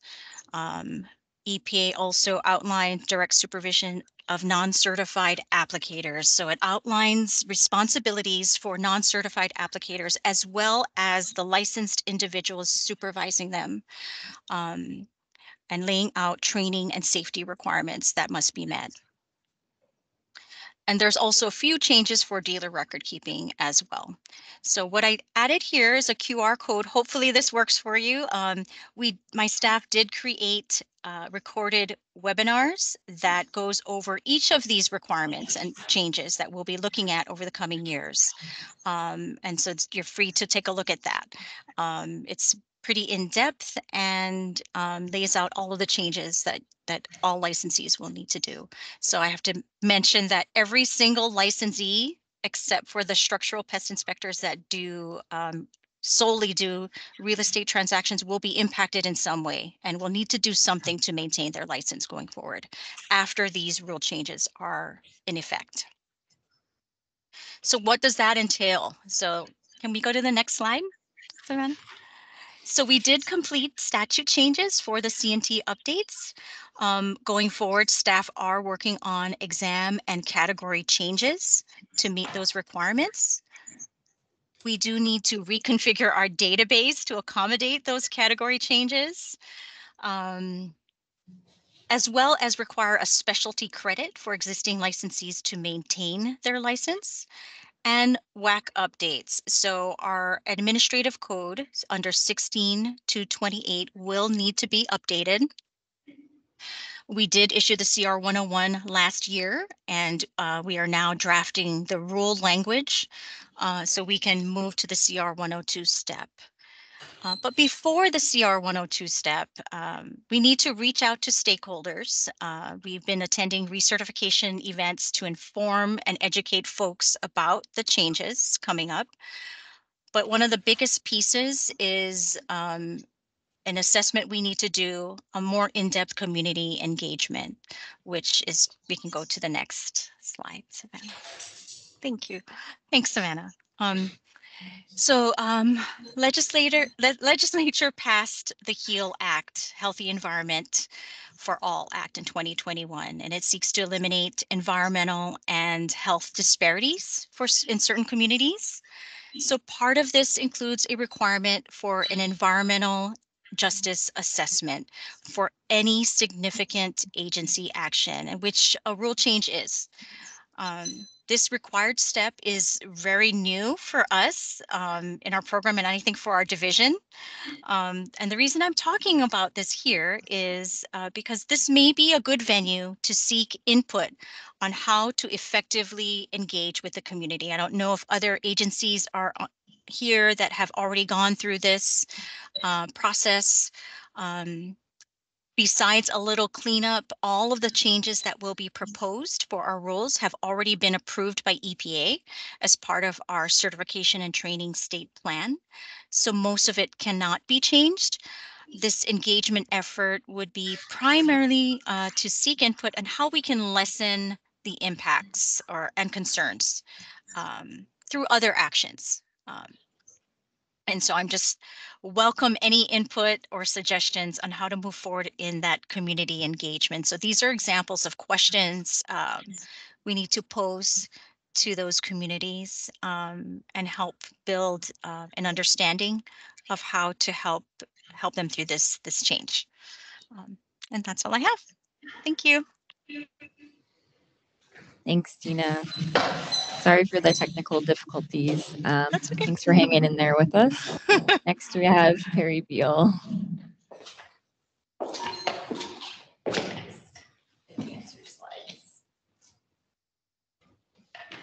All right. Hello, everyone. There's a game I kind of like to play sometimes, and that is name that crop and name where it's at. Anybody, Matt Harris, you can't play this game. Potatoes. Yeah, that's potatoes in Grant County. My name is Perry Beal, and I'm the manager of the Natural Resources and Ag Science Program. The acronym we use is NRAS for short. It flows off the tongue a little better. And I am also a co-owner of a fairly large dryland wheat and cattle ranch in southeastern Washington. Some of you know where that is. Quite a grant over here.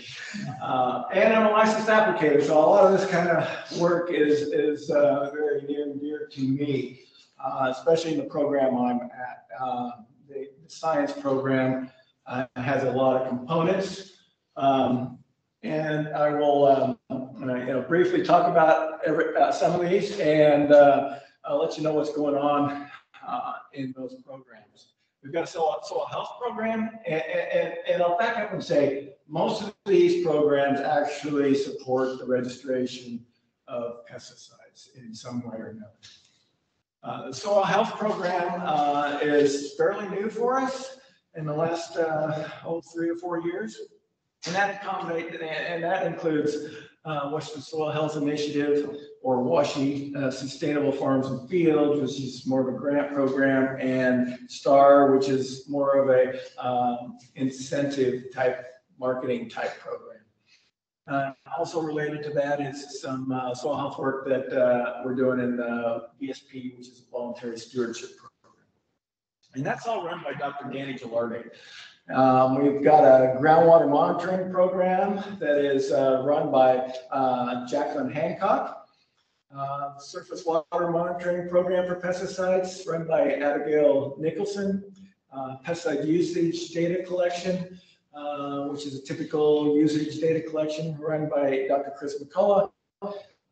Crop mapping and GIS, which is led by Joel Demery, and pesticide stewardship, which is more about improving water quality in watersheds, run by Margaret Brennan, and endangered species, last but not least. And this, I'm pretty much the lead on this particular program, but I want to mention this is why NRAS was formed in the first place, over 20 years ago. This is how long endangered species have been impacting agriculture in the state. So I was the very first hire for this program back in 2002. So WASHI, or Washington Soil Health Initiative, is really a tri-agency collaboration between WSU, the State Conservation Commission, and WSDA. It's really about collecting the science and technical support support the practices and help growers improve soil health, not only for economic viability, but for improving water quality and everything else that goes with that. STAR is a brand new program that Dr. Gilardi wrote a effective or successful decision package on a few years ago. And what this does is it brings a national program into the state of Washington to promote voluntary conservation practices in agriculture. And it kind of gives like it's kind of like bragging rights, but it gives a star rating. And STAR stands for Saving Tomorrow's Agricultural Resources. But we're excited about this. This could come into play even in the endangered species work as a conservation program. So we're excited that what this could mean for giving some of our producers a little bit of a edge in the marketplace too. Surface water monitoring for pesticides has been going on a long time. This started in 2003. It's changed over time. What we do is we go in and we collect samples from many of these watersheds in the state. And if we don't find any problems, we actually move on. And it's really good to provide the data to support the good things that's going on in the pesticide world. For instance, these red X's you see up here, those are places we use to monitor, and those we don't need to do that anymore because we've just proven that there is nothing of concern being off-site movement of pesticides into especially the surface water, and that's we're really looking when we're doing this work. It's related to salmon and habitat most of the time. But also includes places like the Palouse watershed where there aren't salmon. That's a picture of Abigail Nicholson, the person that runs this program up in the top left. Sometimes the water can get fairly deep. And we have a new groundwater pesticide monitoring program. This is a program that we were able to start because Jackie Hancock had put in a successful decision package a couple of years ago to start this. And it's going to build off a lot of the work we did partnering with the Department of Health to monitor pesticides in community wells. And so we're now going to move more into the residential areas and some of the rural areas. Some of the first places we're going to go are Pasco, just north of Pasco, and Walla Walla basins. So we're excited about that. To collect more data to support the industry. Pesticide usage data. This is also important in the registration process because it gives a typical usage profile, I guess would be a good enough word, or a summary of what's going on in the industry. So we'll actually have meetings with growers or create a survey to really ask them what are you using, because we have, as Brent mentioned, 15,000 registered products, but not everybody's using all those products all the time. And when those things are re-registered, 100% of the worst case scenario is always considered when they do risk assessment. EPA does risk assessment for these products. So if we can show that a product is only used on maybe 30% of the acres, because realistically, we're not using it on everything. We rotate our products for resistance and all kinds of other reasons. So to be able to show what's really happening is really important when it comes to keeping these things registered, and especially without additional restrictions that, we're seeing a lot of that coming out in the ESA world right now.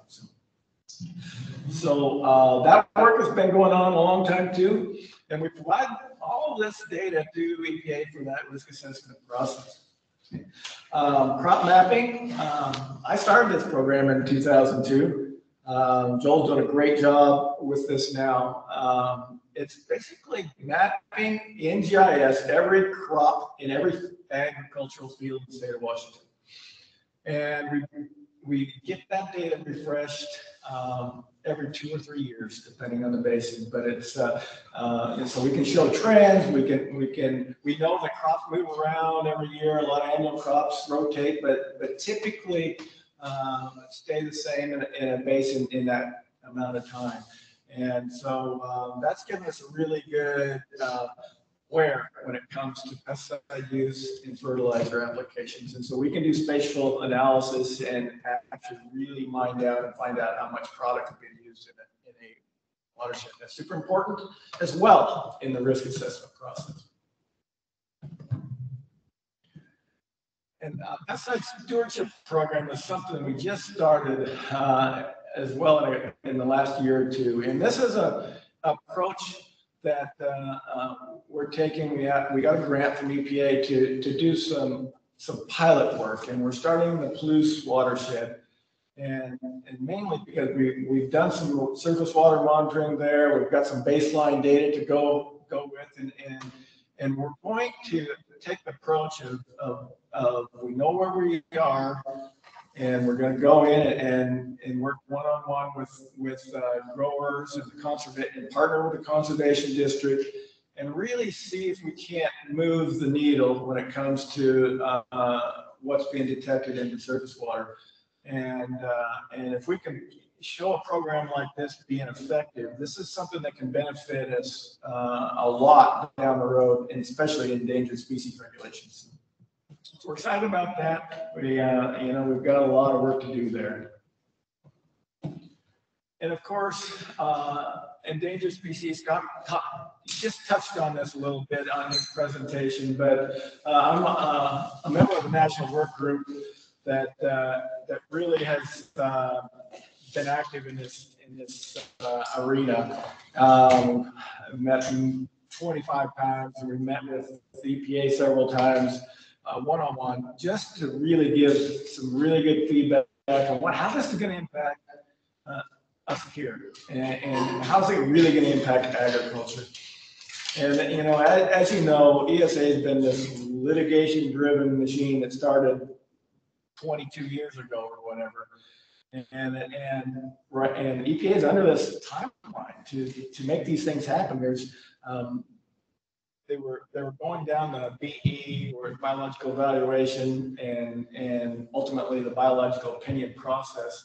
And it was moving so slow that it only looked at a handful of products in 15, 20 years, and that wasn't cutting it for meeting deadlines through the litigation, and these mega lawsuits have been happening that are creating these tight deadlines for pesticides to be re-registered. And to be honest, the alternative is vacating these registrations. We don't want that. So we're trying to assist EPA as much as we can in this process, but there's going to be new labels, and it's all going to come down to all this new process that they're getting forced to do through this litigation. And that's lumping the risk assessment process into strategies. You've heard about vulnerable species strategy, where they lumped all the most vulnerable endangered species and looked at mitigations for that. We saw what that original draft was, where pretty much couldn't apply any pesticide in Western Washington. It was very it was a big deal. And then the herbicide strategy has come out. So they lump all the herbicides together and do mitigations for that. And then we're soon to be in the rodenticide strategy, and then soon to be fungicide and insecticide. So they're lumping these pesticides into these strategies to do, lumped mitigation strategies. And all these are going to end up showing up in these supplemental labels. And it's either going to be on the Section 3 label, or it's going to be in a bulletins, what we call bulletins live 2, and where when the label says you must go to this website, you have to go to it and obtain a bulletin if you're in an area that has a pesticide use limitation area. The map you see here is all the squiggly lines in Washington. It's salmon habitat mostly.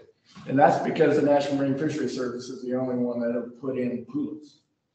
Soon, Fish and Wildlife is going to be adding all kinds of the, like for the herbicide strategy and all these other strategies. There's going to be pretty much the whole state's going to be covered, right, with these pesticide use limitation areas. So something you need to be aware of, something that's coming at us, something we need to watch for on the label.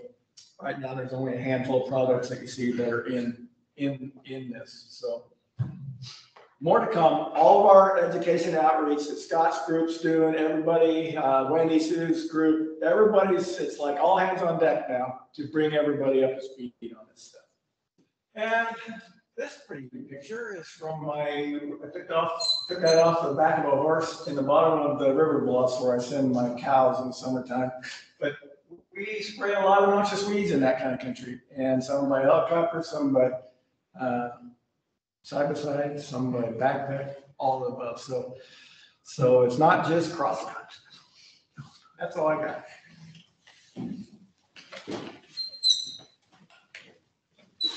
Thank you.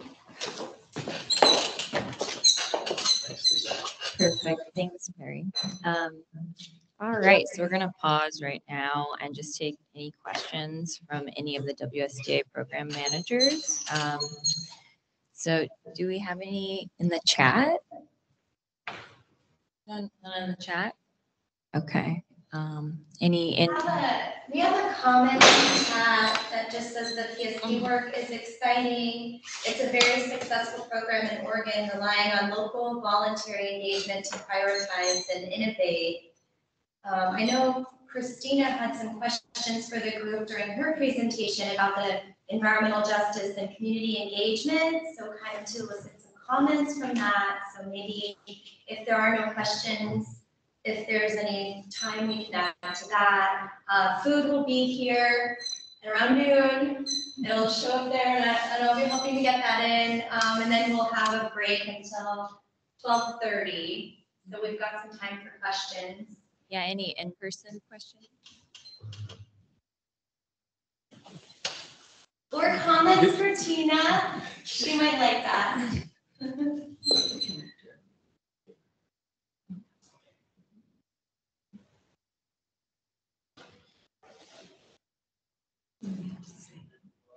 Nope, no questions or comments. All right, well, we're going to pause and take our break and we'll come back at 12:30. Yes. Yes.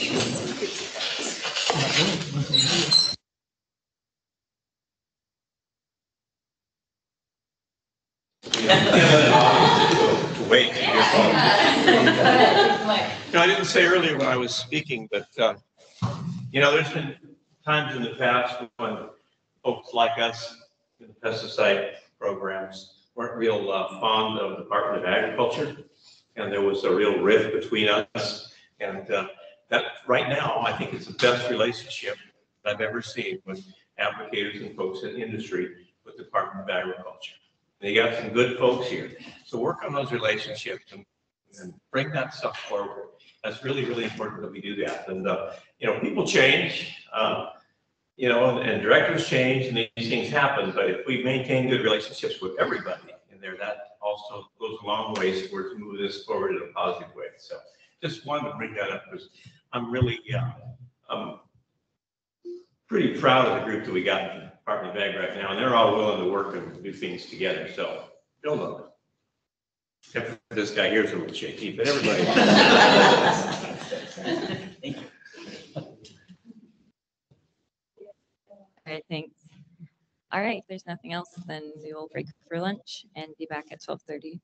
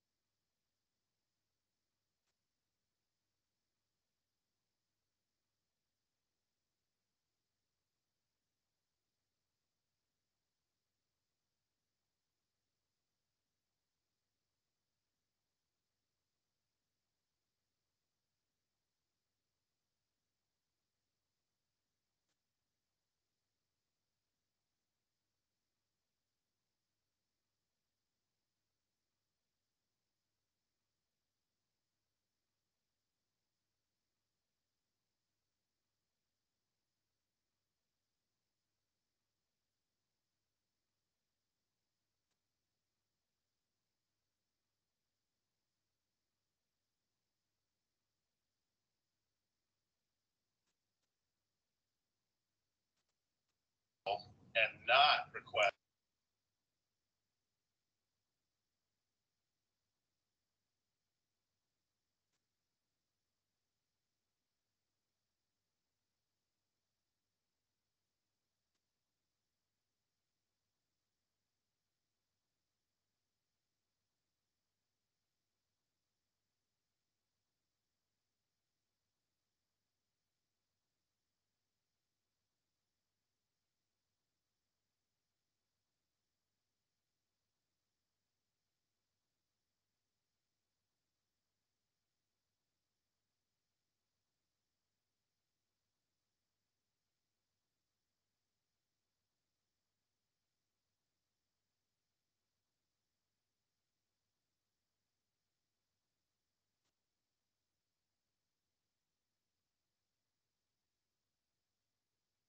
Hello,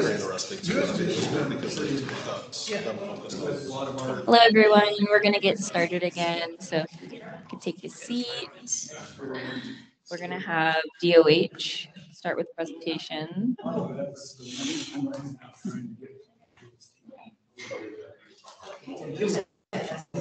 All right, good afternoon, everyone. I'm from the Department of Health, out of the Office of Environmental Public Health Sciences. And today it'll be myself, Griselda Arias. I'm the program manager for the Acute Pesticide Illness Surveillance and Prevention Program. I will be sharing this time with Eleanor Fanning, who is a toxicologist out of the Office of Environmental Public Health Sciences. For our brief little presentation, we're hoping to help you understand the workings of the Acute Pesticide Illness Surveillance and Prevention Program and learn about other areas where DOH may interact in the world of pesticides. First off, the Acute Pesticide Illness and Prevention Program. What we do, we investigate reports of pesticide-caused illnesses. These reports come from the Poison Center, they come from Labor and Industries, from the Departments of Ag, and directly from suppliers or individuals. Listed are the authorities that Chapter 70.104 and the notifiable conditions WAC that gives us the authority to perform these investigations. A suspected or confirmed pesticide poisoning is a notifiable condition in the state of Washington. And I just wanted to do a note of passive surveillance. So passive surveillance in public health refers to the system in which healthcare providers and other reporting entities voluntarily submit information or reports about specific health conditions or diseases to public health. So we only investigate things that come to us. We are not out, as WSDA does, driving around noticing applications or anything like that. A little just kind of, you've heard from WSDA, you've heard about FIFRA. I've got a few of their WACs and their chapters, and then our chapter and WAC, and then also Washington State Labor and Industries. And then the three of us have a memorandum of understanding when it comes to the investigation of human exposures, because we all touch that in a certain way. We may all be investigating one case, or two of us may be investigating one case. That could be WSDA and DOH, that could be WSDA and LNI, that could be in any combination. And so what this memorandum of understanding does is it lays out what who is the lead in an investigation and kind of where our scope is. And then this is another diagram to illustrate. So we get reports from various areas. We investigate these reports, and then our findings are used to inform action to prevent these from happening. We share data with regulators, with local and public health. We try to apply these findings to educate healthcare providers, workers, the public.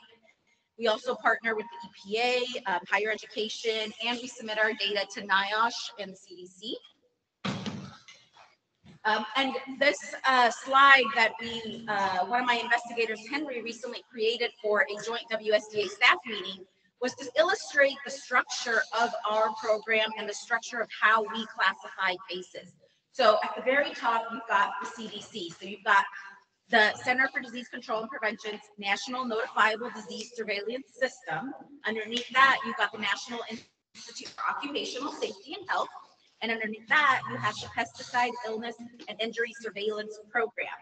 And underneath that is the Sentinel Event Notification System for Occupational Risk Program, which is SENSOR.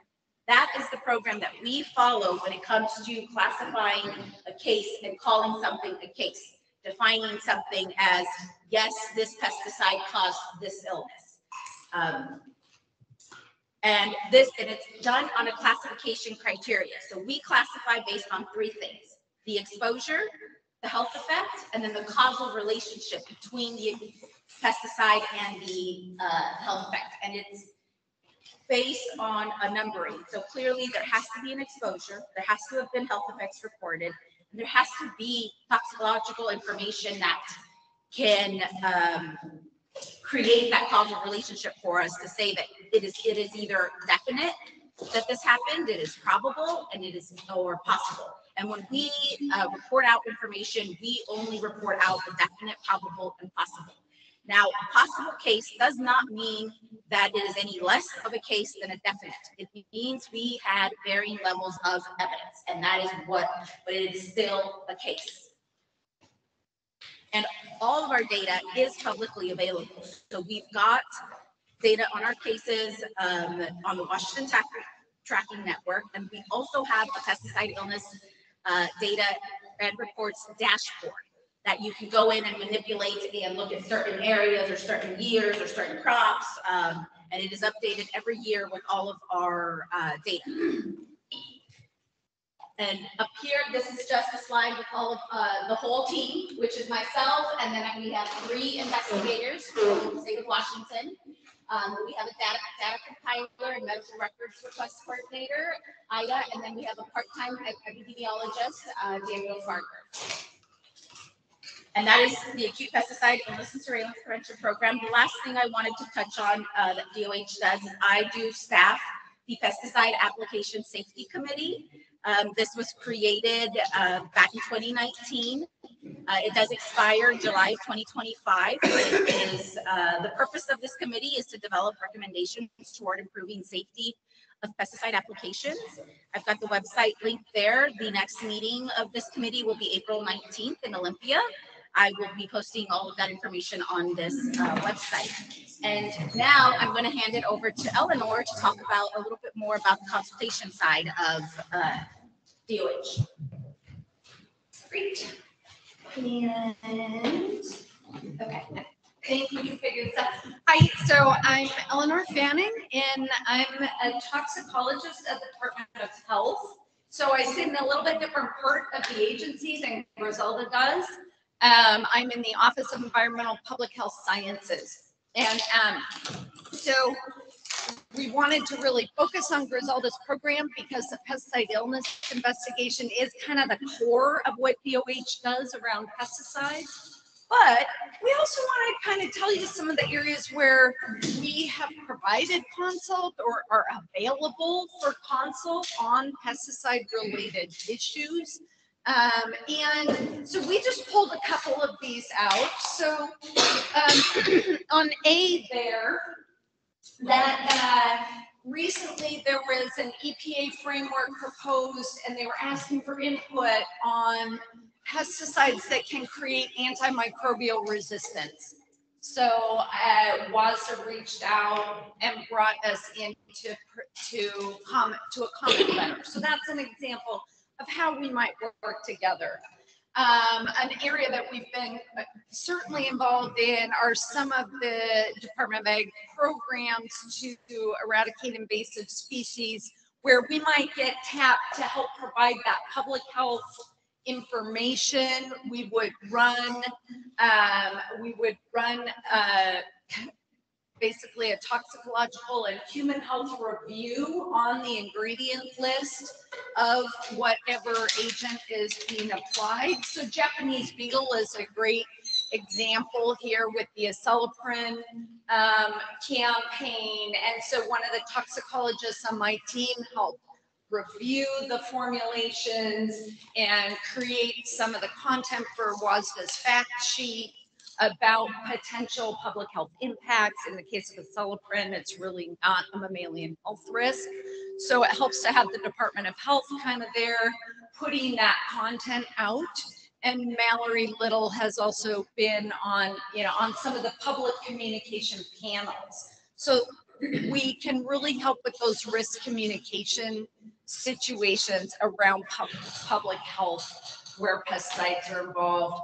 So yeah, spongy moth, Japanese beetle. Of course, one of our primary consult goals as toxicologists is to Griselda's program. So that's an internal DOH consult that we provide, where if they have a case that's, got some complexity, or they just need that deeper dive with toxicological experience, then they will call on us for a consult.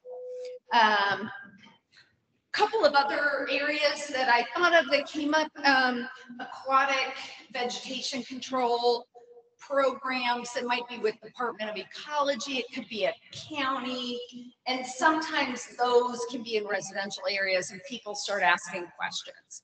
And so then the Department of Health can be brought in to help facilitate that conversation about, public health concerns. So that's something that, I'm thinking about. There was a rope-known situation. I think we have a colleague working in Thurston County on something right now.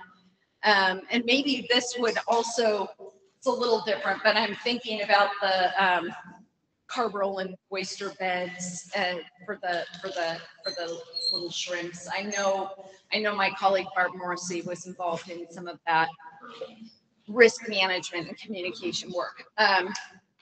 So then I thought one of my colleagues runs site assessment program, and they do a lot of work on, where orchard land has, maybe gone out of agricultural use, but there's legacy lead arsenate.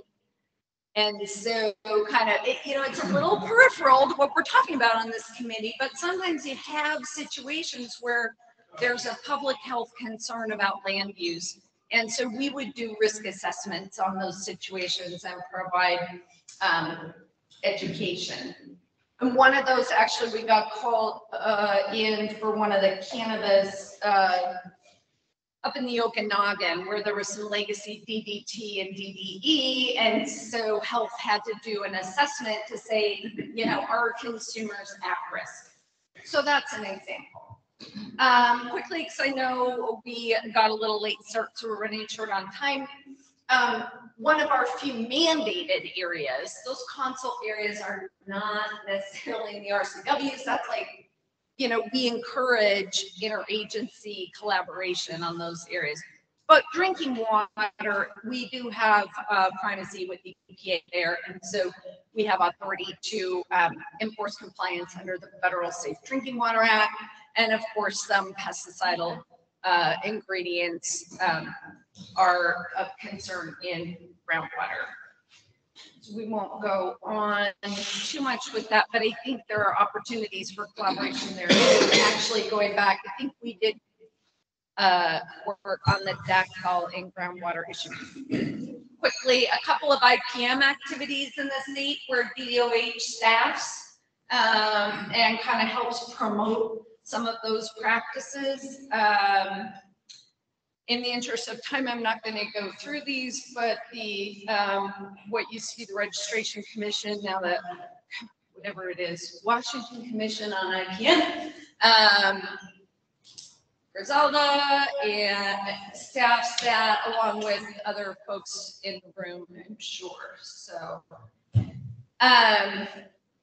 last thing is, and Griselda mentioned this, but our epidemiologists, our spatial epidemiologists maintain the Washington Tracking Network map. And that is a geospatial tool for public communication. And when we do have pesticide illness events or drinking water detections, they're going to get mapped onto that tool that has a lot of other environmental health information in it.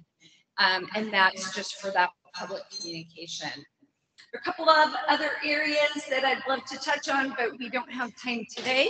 And I just really look forward to working with this group. And I hope that by participating in this board, we really help grow those interagency efforts and opportunities for collaboration and kind of cross discussion. So thank you very much. And we have like 2 minutes for questions if there are any that you want to elaborate. But yeah, so if there's any time for questions, 2 minutes. Any questions? Can we check the chat? It's on the sensors classification of possible probable pesticide illness. Are any pharmacokinetic considerations taken in this classification? I'll give you an example of what I'm talking about. Okay, yeah. So I've been involved or asked to, my opinion, about say exposure to aerial application to something like Lamisahalithrin. We have workers within literally seconds to minutes are claiming that they're sick. But if you read the pharmacokinetic literature on these compounds, pyrethroids, over a 24-hour period, you're lucky if 2% can make it through your stratum into your dermis, where your blood vessels, or your capillaries are. So how is it possible that you can call something like that probable when the pharmacokinetics don't match that particular situation? Well, you're assuming I would call something like that probable. You're assuming I don't have medical information. Someone simply saying they're sick is not sufficient. That's my, I'll give you the example. Yeah. When would you consider pharmacokinetics as being relevant to making that decision? So it would have to be, it's in the toxicology of the product. Like if that product really, there is no way that product that could have caused those symptoms in those seconds, as you say, then we wouldn't be able to classify that case because the toxicology information tells us otherwise. So the answer is yes. Yes, we do. Yes, That's what I wanted to know. Yes. The answer is yes, and if it were a complicated one, that is a great example where Griselda her investigator would come to us in the toxicology unit and say, hey, take a look. And then we would dive into more of those technical details and look at exactly issues like that. And we had one recently with the dermal exposure and symptoms, and it just didn't map out. It didn't matters. I'm happy to hear that. So, we do try to provide that kind of technical guidance when it's an issue that the investigators need that support on. Okay, great. Yeah. Thank you. Any other questions for us at Health? And I don't see any in the chat either, unless I'm missing. I don't see any on here, but no questions. Thank you. Looks like L&I is up. About getting some data. We did have a question from Ovilio. Sorry, he said we would like to increase our TSCD's program, collaborating with DOH. How do we go about it? So maybe connect with Ovilio. Yeah, let's start with a conversation and we will figure out how to do that. That's great. Thank you. Thank you, Ovilio. All right. How's everyone feeling after lunch? We get a temperature check. We doing good? Was the food okay? Are we happy? I hope the people that joined us virtually had a wonderful lunch. I'm sure that it pales in comparison to the lunch that was provided here. But it's so wonderful to see so many of you here in person, and also a big thanks to everyone that's joining us virtually. It's been really nice to be able to connect with a lot of familiar faces today, but also I'm really excited for the opportunity to connect with new people. Well, my name is Bradley Farrar. I work for the Washington State Department of Labor and Industries, commonly called L&I, and I'm the non-voting member on the Pesticide Advisory Board, representing the Director of Labor and Industries. And then we also have Craig Blackwood, the Assistant Director of the Division of Occupational Safety and Health, who is a voting member. But we're thrilled to be able to have these conversations regarding pesticides. And today I just wanted to give a real high-level overview of what Labor and Industries does. I think a lot of people have heard of Labor and Industries, but not everyone might be aware of everything that we do. So Labor and Industries, our mission is to keep Washington safe and working. We have over 3,000 employees based in over 19 regional offices throughout the state, and we have a lot of different divisions within Labor and Industries. So, one of our goals is protecting the safety and health of workers. So that falls on the Division of Occupational Safety and Health, and I'll talk more about DOSH here in a little bit. But then we also provide workers' compensation insurance. So if a worker is injured on the job, we ensure that they're able to heal from that injury, that they're provided with medical treatment, and that they're given all the tools and resources necessary to be able to get back to work. We have some programs such as early return to work and return to work programs that can help workers get back to work and helping the organizations that they work for sooner rather than later. We also protect workers' wages, the breaks, lunch hours, all that fun stuff, and that's done through our Fraud Prevention and Labor Standards Unit division. So things like minimum wage, overtime if it's applicable, making sure that people have breaks, and those breaks are paid for. All of that is part of what Labor and Industries does. Then we also do a variety of other things, such as inspecting elevators. I'm sure if any of you have hopped in an elevator lately, you may have seen a little certificate issued by the Department of Labor and Industries. We also license plumbers and electricians. We basically help protect homeowners and business owners from unsafe work and economical hardship, through licensing of contractors and other methods. So I want to talk a little bit about safety and health here in Washington. We have a really rich history of safety and health here in Washington State. Our original Constitution mentioned safety and health. It's the only Constitution of all of the states that mentioned workplace safety. And we've had workplace safety and health rules in effect since 1923. So a lot longer than federal OSHA. So we have a rich history here in Washington State of protecting workers. In 1973, as part of reacting or pivoting to the Federal Occupational Safety and Health Act, Washington implemented the Industrial Safety and Health Act.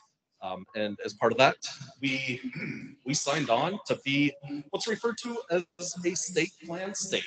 So similar to how WSDA has oversight from EPA to help drive their programs, and even Department of Health has oversight from EPA on different programs. We have oversight from federal OSHA, but we're here in Washington State, we have to be at least as protective as federal OSHA. But in many ways, we go above and beyond what federal OSHA requires. And one great example of that is agriculture. We offer far more protections to agricultural workers here in Washington State than federal OSHA offers to agricultural workers. So some states that have similar plans are California and Oregon. So talking a little bit about the DOSH primary programs. We have a compliance unit, similar to the unit that Scott Nilsson has with WSDA. They go out and they look for hazards in the workplace. They make sure that workers are kept safe, and they help ensure that that business owners are, addressing the hazards in the workplace. Some of the sub-elements of compliance, we have discrimination.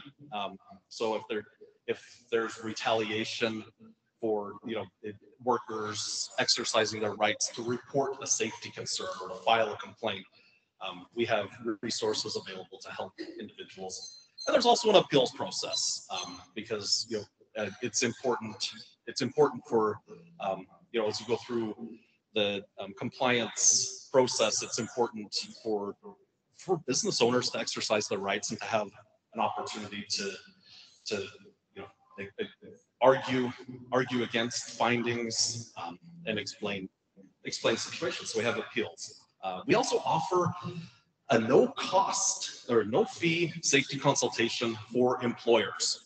So they go and do the same work that the compliance staff will do, but it's only at the request of an employer. There's no cost associated with that, and they won't impose fines. So, and then they'll help you build your safety program through, they'll help you build an accident prevention program. They'll help you recognize, identify and fix hazards in the workplace, all in the spirit of collaboration. We also have an education and outreach program, and I'm part of that education and outreach program. So we develop a lot of materials and we disseminate information on safety and health rules to help employers comply with rules and to fix, well, most importantly, to fix hazards in the workplace. Give them the tools, because we know that employers are very busy. So we want to try to provide them with all the tools possible to be able to eliminate hazards in the workplace. We also, similar to WSDA, we have a program specific to agricultural workers where we do a hands-on interactive 10-hour training addressing safety and health in the agricultural workplace. We have a bilingual crew that does that.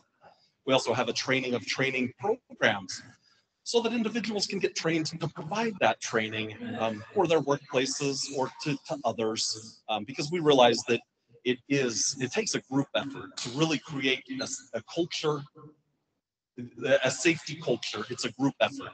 It takes buy-in from businesses. It takes buy-in from labor and employees, and it takes buy-in from all of us to really create an effective safety culture in the workplace. We also have a standards and technical policy group, and they're in charge of rulemaking, giving interpretations of rules and things of that nature. And we are extremely fortunate here in Washington State to have incredible leadership. And right here in the room, we have our Assistant Director, Greg Blackwood. And he's even wearing a tie today. That doesn't happen all the time. But his goal, like all of ours, is to make sure that workplaces are free from known and recognized hazards, and to ensure that workers are able to go home in the same condition that they showed up to work in. So, talking a little bit about L&I and pesticide regulation, WSDA and DOH have touched pretty drastically, or well, not drastically, but they've touched already on the different elements where we collaborate, and we do a lot of collaboration, not only with sister agencies but also with other entities. But basically, L&I and pesticides, we're looking at the workplace. We're making sure that anywhere that pesticides are used, that workers are not exposed to a hazard. To kind of illustrate this, yesterday I left my home in Olympia to come over here. As I left my home, off to the side on the grass, there's a little sticker that showed me that there was a pesticide application that had taken place. It's like, okay, well, there's one way. We would make sure that those people that are applying those pesticides are safe. And you do it, applying those pesticides according to the label. As I continue driving, getting into Yakima, you see the orchards, see a lot of, you'd see the remnants of applications. You'd also see mixing and loading sites. Driving down the interstate, I passed a self-driving John Deere sprayer. I think it's a 600 series sprayer. Further down, past Sensky Pest Services. Got to the hotel, you can see the rodent traps outside. All of those are places where workers have applied pesticides or handling pesticides. So we want to make sure that they're doing it properly and that they're doing it safely, that they're given the information on how to properly utilize pesticides.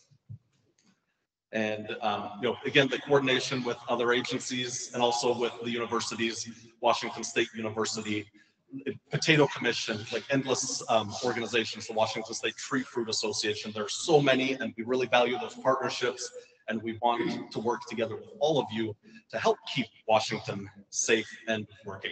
Some ways to stay connected with L&I. If you scan that QR code, you'll be able to sign up for email updates where you'll be able to keep up to date with everything that's happening in labor and industries.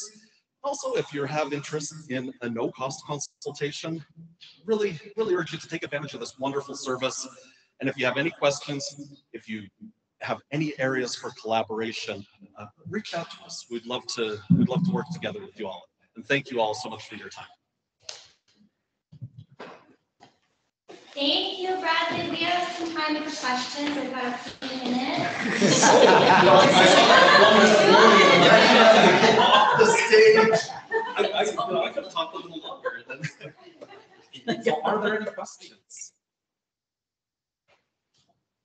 Is the cholinesterase monitoring program still going on, or is that defunct? The cholinesterase monitoring program is still going on. I believe currently we don't have as many employers taking advantage of some of the offerings that we have with the cholinesterase monitoring program, but we are happy to discuss that more with you and share any information if you have questions on that, or even just talking about the use of those kinds of insecticides has really crashed.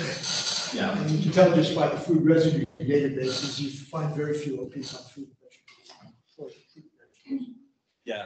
Well, you see the pesticides that are used, they've changed a lot.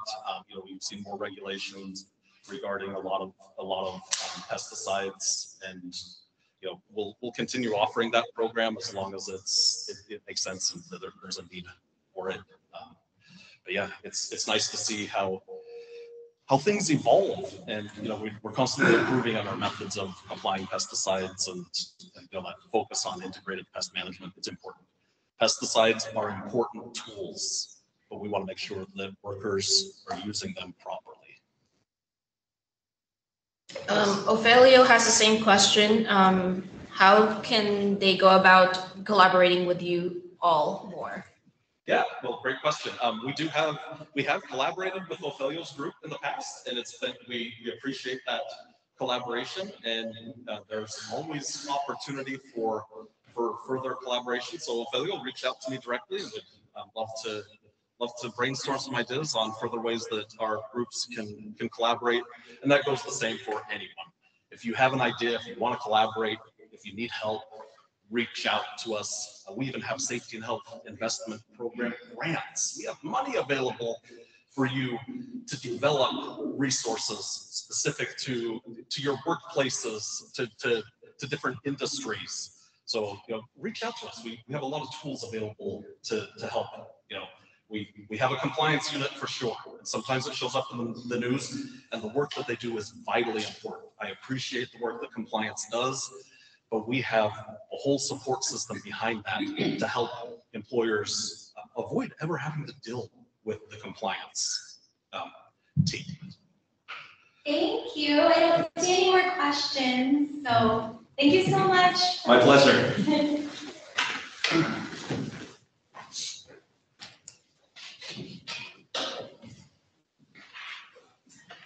All right, so when I decided to apply for the position of Director of the Pesticide Resources and Education Program, I made myself a goal before I even applied, and that was on track to reach more people. So that's what drives my program, what drives our program at WSU. So before I talk about what we do, I want to talk about the core of pesticide safety education, and that it's not just here in Washington State, but there are us across the entire United States. So federal pesticide regulations require each state to provide certification and training for licensed applicators for use of restricted use pesticides. And it was established nationwide that each land-grant university, so WSU being a land-grant university, is put into support and certification training efforts for the U.S. Environmental Protection Agency. And this is mandated by FIFRA, so Federal Insecticide, Fungicide, and Rodenticide Act, which is a law. So PSEPs, as we're called, create synergies with networks of other land-grant universities. We collaborate together, we use each other's information, and we spread it across our states. We work with state regulatory agencies. We had a wonderful working relationship with WSDA, along with LNI, Department of Health, all of those. So we take those complicated concepts, controversial subjects, inaccurate messaging, and we put on trainings like that.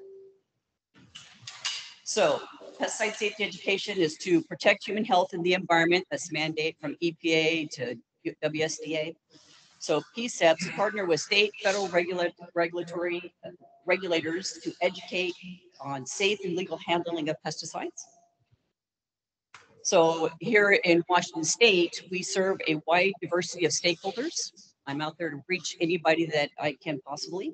And program is tailored for our state's diverse clientele. So there's all kinds of people that come to our trainings, including growers, the green industries, pest management professionals, a lot of state workers come to our trainings. So our inputs were about 75% self-funded. So what we bring into our program, we have 22% proviso and about 3% for grants, and that's steady over the years. We do pesticide safety education. We do it online. We do it webinars. We do it face-to-face, and we do internet courses. We also provide produce study materials for people who are taking their license exams. We have the PICO. We manage the Pesticide Information Center online database, about 25,000 labels, and that is including labels that were registered in Oregon and in Washington. We have a publication review position where anything that comes through WSU that talks about pesticides, we review it to make sure that they're following the laws, rules, and labels. And then we've also recently, about a year and a half ago, started a Spanish training. We were approached by Department of Agriculture to start addressing some issues with Spanish for the landscape, and we have stepped up to do that. Had a professor at in entomology that stepped in to help us with that, so it's very exciting to be a part of that. We're housed in the entomology department. We have full support of our chair. She is great and has her finger on the pulse of what's going on. And all the stars here represent how many new people I onboarded last year. So it's been quite the ride. Great team. I'm really excited. Nolan Oxen from our team is in the audience today. So when Pickle is for people who don't know about it, it's a free searchable database open to the public, where all the labels from Washington State and Oregon are put in, and you have information about. You could search that database for. You're going to look for corn maggots. What pesticide can you use on corn maggots on corn? You can search that site. You can search that pest and pull up those labels. And this is a critical time for that because we have the ESA. So, okay, look at that label before you even purchase the product. Make sure, is there ESA language on there? Can you meet those mitigation measures? We also have that pesticide recommendations. So all of this is just examples of all the different things that we do pesticide reviews on. And about 5,000 recommendations a year, 5,000 to 6,000 that our reviewer goes through. And that reviews about 1,200 labels. Of course, some of them are duplicative. You see glyphosate over and over and over again, but unique labels that they look at over 1,200. That's a lot. That's a lot of reading. Amazing. So our course registration for pesticide safety education. This shows unique individuals. We have people that come to our classes again and again, so that number can be 500 to 600. But when you pull it down to the unique individuals that we're touching, for about 3,300. We have our internet courses, about 7,677, not about, that's how many were completed last year, where people can go on, take those courses to get credit for their pesticide, to keep their pesticide license current so they don't have to go through that testing again, because many people don't like that testing. Study materials sell about 7,800 a year on an average, and that number just keeps going up. There's a lot of people out there that want to become licensed applicators. So the outputs, people reach about 19,000 people with the program. The program used to be pesticide safety education and resources, two separate programs, strong for 30 years. They were merged about 2 years ago to become one program to kind of share some resources, and obviously we have common goals. Impact, I'd like to talk about that. So one thing that we provide pre-licensed trainings where the people can come in and take our class and then go and take their exam. And we find that coming to the class, they obviously, because we're kind of spit shining them before they go into the exam, there's a higher pass rate for people who come to our courses. So this data is from 2002. So 72% pass with 28% fail after coming to a course, as opposed to coming off the street, 52 pass with 48 fail. The 23 data we're still putting together, but what's exciting about 23 is we brought in hands-on for pre-license training. So people are picking up a label and they're reading it and they're putting on personal protective equipment and they're highlighting the different parts of the label that are important. And we definitely see an increase in passing rates for the, and that's focused on the laws and safety exam. So that's bumped up from 82 to, or 72 to 80 something. I can't remember exactly what it was, but very excited to see that that hands-on component that we're bringing on is making even a bigger difference. I'm really working on trying to assess the needs of what's out there. Who needs us to come and talk? What are the needs? What are the resource needs for the different people? So these are some of the people that I focused on in the past. I'm constantly looking to see what kind of connections I can make and collaborations. I believe in what Ophelio is doing and other people are doing with the collaborations. Very important. This is what our focus is right now, but I highlighted the things that we're doing in conjunction with the Washington State Department of Agriculture.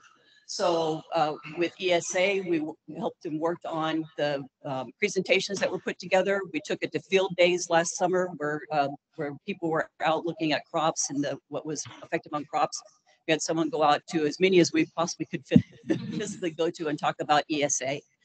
Our study manuals we're updating with the changes for testing and also the C&T changes. So working directly with Washington State Department of Agriculture and Christina Zimmerman's awesome team with that. For the Spanish language manuals, we've had some discrepancies that we're working with Washington State Department of Agriculture for cohesion of their exams and more with our manuals. And our Spanish language, WSDA has been foundational in helping us build that program and working with our team members on that. So that is it. That's my program in a nutshell. Any questions? Yes, sir. How long is the pre-test? Is it a semester or? Oh, that's a good question. So I had a question from here. The pre-license test, or the pre-license course is a day and a half. So we expect that people have looked at the study manuals by the time they come in. We help them not only just on the content, but taking an exam. You know, taking that bubble exam that you took in elementary school can be challenging for people. So we give them opportunities. And I like to also point out that last year, Dawn was helping somebody with a question and they were using a calculator and they said, this isn't working out. What's going on? And they were trying to do a division and they were using the percentage sign because people don't use calculators anymore. They use their phones. Yes. So now Dawn's incorporated into our classes using that calculator, putting it in their hands. So rough cost? Our courses are face-to-face are $60 per day for a 2-day course, depending on what you need. So 120. That comes out to $10 an hour roughly. Yeah, great question. What other questions can I answer? I know you guys aren't shy. Any questions from online? None in the chat, but you do have a couple minutes, so anyone has a question? Yes. So I don't really have a question, just a comment and an expression of gratitude. This past year, Wendy Sue Wheeler and her team invited us to be a part of their recertification series. They gave us time to talk about common hazards that we encounter in workplaces related to pesticides. And we really value that opportunity and that collaboration. And I'm just really impressed with the overall team and the caliber of trainings and just how committed they are. So just a thank you and looking forward to continuing collaborating. We've had great input or feedback from the LNI presentations. So, yes. In the Spanish speakers, besides the language barrier, what would you consider another skill that they're lacking or that somebody can work on with them before the country?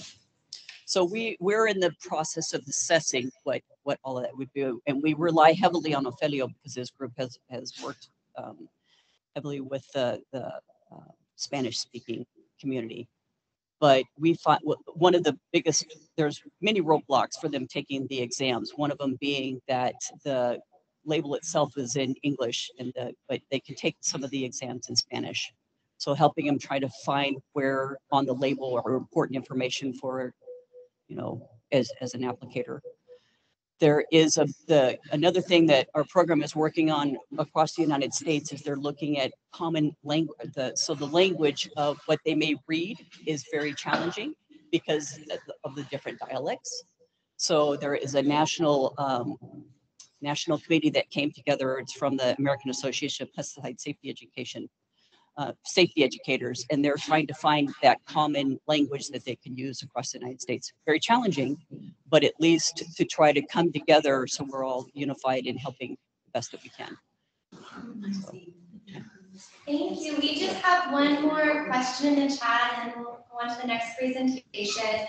So Casey says, thanks for the overview. Wendy Sue's team is so productive and highly regarded nationally. Great to see your new initiatives in Spanish and in ESA implementation. Thank you, Casey. Yeah, I was like.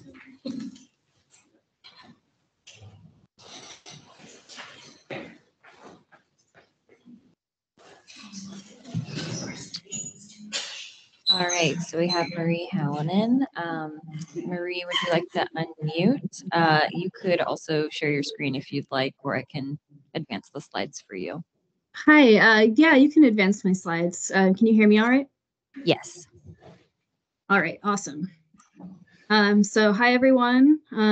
Thanks for the invite again to this group. I'll do a brief introduction and then kind of overview of what regional EPA does and a little bit about kind of federal pesticide rules as well. So about me, Marie Hallinan, I'm here with EPA Region 10. I'm a FIFRA enforcement and program specialist here. I've been with EPA for about 2.5 years now. I'm the project officer for Washington State, which means that I handle some of the grant stuff, the cooperative agreement that we have with the Washington State Department of Ag. I'm also a regional integrated pest management and pollinator protection coordinator as well, so I do some work around that. I have a degree in forest entomology from the University of Minnesota, so I'm originally an entomologist. I'm also a returned Peace Corps volunteer, having served in Senegal. Next slide. So this is EPA Region 10. There's actually 10 EPA regions in the United States. Our region includes Alaska, Idaho, Oregon, Washington, as well as 271 Native tribes. So we have our regional offices kind of headquartered in Seattle, but we also have offices in each state. We have an office in Anchorage, Alaska, Boise, Idaho. We have a few more offices in Washington, as well as an office in Portland, Oregon. We have our laboratory in Manchester, Washington. So our pesticide team consists of 8 people. 6 of us are in Seattle, 2 in Boise. That team includes inspectors, enforcement officers, project officers, and scientists. Next slide. So what exactly do we do at the regional level of EPA? So we have oversight of that FIFRA cooperative agreement with our Region 10 states. So that's basically a big grant for the pesticide programs. We provide technical assistance to the states as well. We're responsible for federal pesticide applicator licensing, and we also enforce pesticide law on tribal reservations. So that includes pesticide producing establishments and use inspections on tribal reservations as well. We also do Section 7 production reporting, which is something that pesticide producing establishments have to do annually, as well as imports inspections. So in the photo, you can see Bethany Plew on the very right there is out doing some worker inspection, or worker protection standard inspection out in the field. Next slide. So a day in the life for me might look something like this. I'm going to have some management of the cooperative agreement with Washington State Department of Ag, so that might be looking over the budget, some of the program or administrative elements. I might be taking a call from a member of the public who might have some concerns or questions about either EPA, maybe they saw a pesticide application happen that they're concerned about. I get calls about pest issues, maybe questions about bed bugs, ticks, that sort of thing. that I'll respond to, provide some information. I also do some public outreach. We're currently this year partnering with Seattle Parks and Recreation to do some outreach, kind of cross program with state as well as EPA materials. And I'm also going to do, I do some enforcement work as well. So I work with like our legal team, and that might involve delving into FIFRA to kind of evaluate maybe a pesticide use case, but more often it's going to be those pesticide producing establishments in our region. Next slide. So EPA and state relationships, so state lead agencies, and in Washington state, the Washington State Department of Ag is the state lead agency. And so they have what's called primacy to implement and enforce FIFRA. So basically that means that the state lead agency has a responsibility to enforce on the ground stuff like the worker protection standard. They do a lot of the water quality work, endangered species work as well, certification and training. They do a lot. So there's cooperative agreements that EPA has with states that will detail exactly the work that's required. And that state program can be more rigorous or restrictive when it comes to pesticides than what's required under federal rules, but not ever less restrictive. So there's a certain standard that all state programs must meet nationally. So we do work together. EPA will assist the state as requested. We call that cooperative federalism, or under extraordinary circumstances. And I just had to emphasize here how much I appreciate everyone with Washington State Department of Ag and all the amazing work they do. They make my job super easy because they just are national experts basically. And their program is a national lead in a lot of ways when it comes to so much of this stuff. So they're so great. You can see from some of their presentations how much they do. So I really, really appreciate our state partners. Next slide. So just a little bit of background on FIFRA, the Federal Insecticide, Fungicide, Rodenticide Act. So it's under FIFRA that EPA regulates production, sale, distribution, and use of pesticides in the US, as well as imports and exports. It also has to do with registration of pesticides, so the testing of ingredients, health effects, and labeling, which of course is a big part of FIFRA. Next slide. So I have a little bit about the history of FIFRA. I don't think I have time to really get deep into this stuff, so I'll just do a super brief overview. 1947 is kind of when FIFRA was initially enacted under USDA. It was originally meant to kind of monitor the efficacy claims of products for farmers. In 1970, the EPA was created under Nixon and given that responsibility to administer FIFRA. And the 1972 amendment, that's what kind of established the modern registration process for pesticides that we use today. And then it's in early 2000s, that Pesticide Registration Improvement Act, or PREA, is kind of what established the timetable of fees and different timelines associated with pesticide registration. So there continue to be Pesticide Registration Improvement Acts, or PREA, acts that come out. So the latest one was PREA 5 a few years ago. And that's what is implementing some of those bilingual labeling requirements. I think the current rule is to have safety information in Spanish on pesticide labels. Next slide. So here's a bunch more, it's just acronyms all day long for a lot of the work we do. So here are just a few other things that kind of influence federal pesticide law. So the federal there's FIFRA, which we already talked about. The one under that is the FFDCA, the Federal Food, Drug, and Cosmetic Act. So that's what authorizes EPA to set tolerances, or those maximum residue limits, for pesticide residues on foods. The Food Quality Protection Act of 1996. So that's where EPA must find that a pesticide poses a reasonable certainty of no harm before it can be registered for use on food or feed.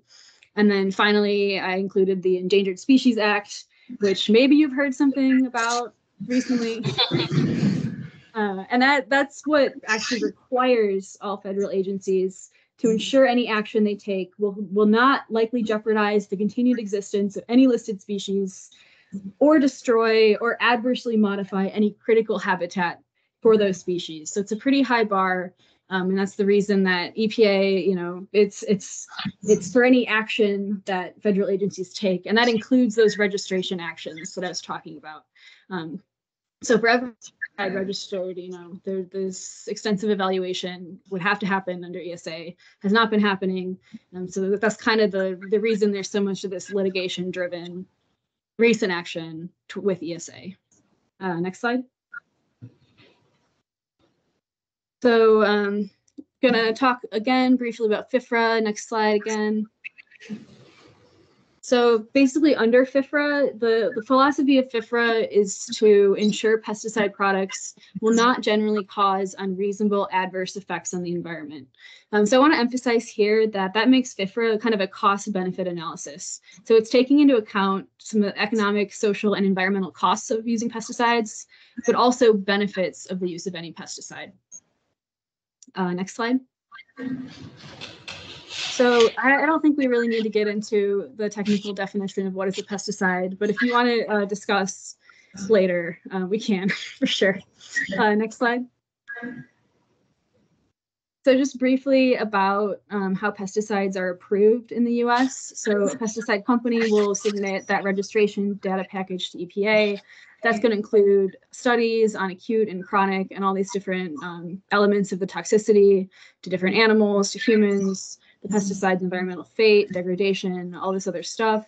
After review of that data package, EPA will grant registration with agreed label data and directions for use. Only about 1 in 35,000 chemicals survive from initial lab testing to the market, and that process is going to take years, typically involve over 140 tests, and that can cost hundreds of thousands or millions of dollars. So the continued use of a pesticide is supervised by FIFRA. Next slide. So under FIFRA, that's also kind of what sets certain pesticides as restricted use. So that's when only certified applicators may purchase or supervise the application of restricted use pesticides.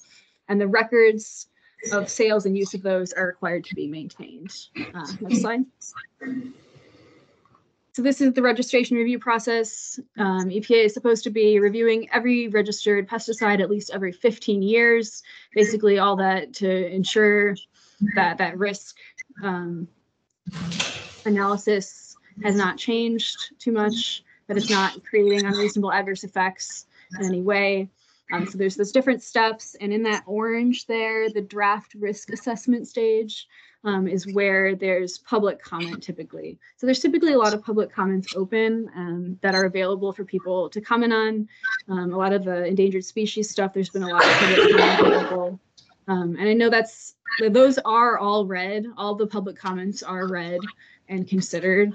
So it is definitely taken into account when these actions are done. Next slide. So some additional resources, there's our label review manual, which has a lot more information about how these labels come to be. For general questions on that or on registration, there's some other links. The National Pesticide Information Center is an EPA grantee that's based out of the Oregon State University, but it's a national resource. They have experts with a hotline, website with so much amazing educational resources on it, or for people to unpick all the time when they have pesticide questions, because they really are the experts and they're in our region, which is amazing. So I encourage you to take a look. And if you have any questions, anything that's not covered today, concerns about anything, you want to get in touch with our regional EPA, you can contact me anytime, reach out to me by email, and I will get back to you pretty quickly. And I really appreciate being invited to be a part of this board. Everything Washington State Department of Ag does is so great. We got to thank Wendy Sue for being here, as well as Department of Health. We work with them and really, really appreciate all the work they do. So with that, yeah, any questions? Do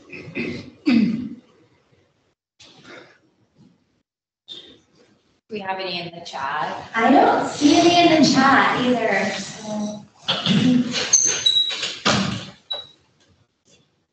Okay. Thanks, Marie. All right, we'll move on to the polling portion of our meeting. planning our next meeting.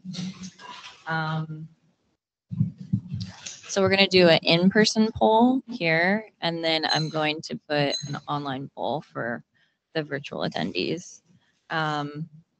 So for the in-person, we'll just do a show of hands. Okay, so for meeting frequency, oh, someone's raising their raising their hand in the chat. I can't really see who though. No? Okay. Okay, so this is for in-person people. So we need to decide the meeting frequency. So we have two options here.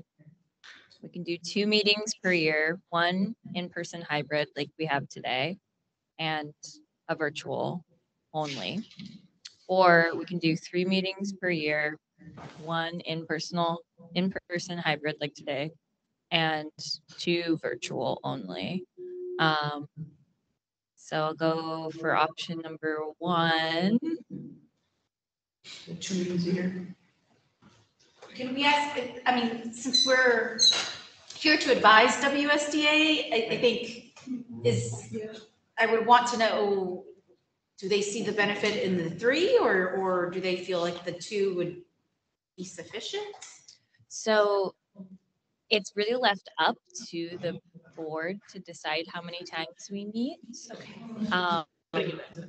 And there is no language clarifying if it needs to be in person or virtual or hybrid. It's up to the board. Yeah, I mean, I think Griselda, I think it's a great question. I think, you know, it may be beneficial to say 2 meetings per year, but 1 can be added, because I think if you think about the stuff that's happening right now in the space around the vulnerable species pilot, the strategies that are coming out, the bulletins, live stream stuff, there could be enough things going on that the group really wants to meet and provide feedback 3 times a year. And then there might be years where that doesn't matter as much. So I think it really depends on, we could say 3 meetings a year, or we could say 2. And then I think the group just needs to be comfortable with the idea. You might get a request from us to hold a special meeting. Yeah. So either way, I think works. Yeah, I think that's good. It's just more for like planning purposes so that we can get, you know, organize an event like this. But yeah, if an issue comes up and the board decides that we need a meeting, then that can happen at any point. Okay. Okay, I think I'm ready to vote now. Okay. All right, any other questions about? Just clarifying, just voting members are voting.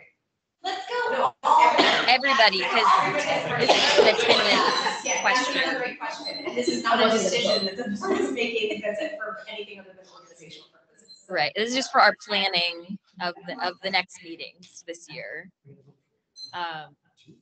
Yeah. So, all right. Show of hands for option 1.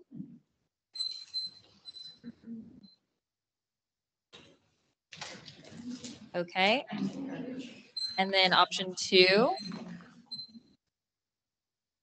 All right.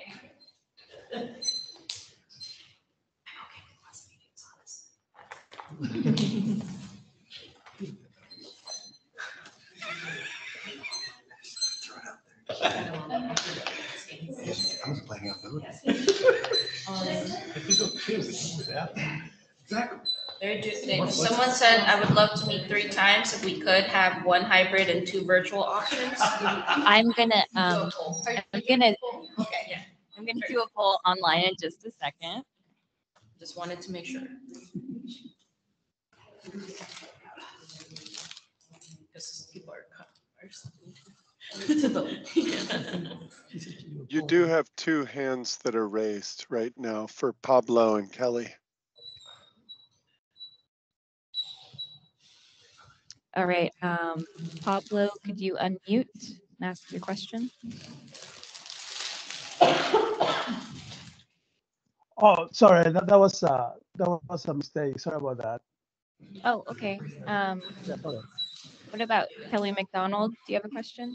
No, same thing. It was just a mistake. Oh, okay.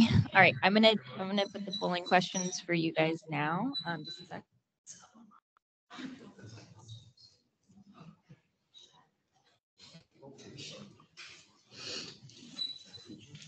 All right, so it should be a pop-up on your screen, or if you open your chat, there should be a poll. There should be two options.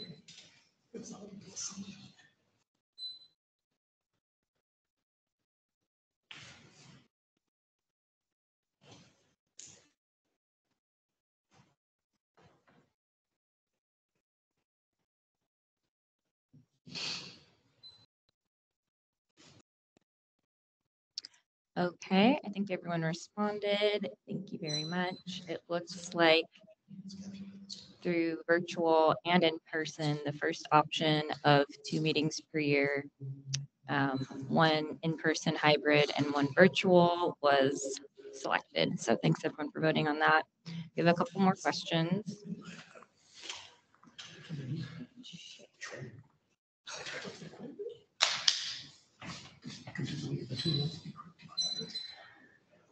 All right, so this is our next polling question. So for the spring 2025 in-person hybrid, because we're going to start planning for that soon. Should we have it in Thurston County or Skagit County? And then we have other, because we're open to some suggestions. Yeah, I'm going to launch that poll now.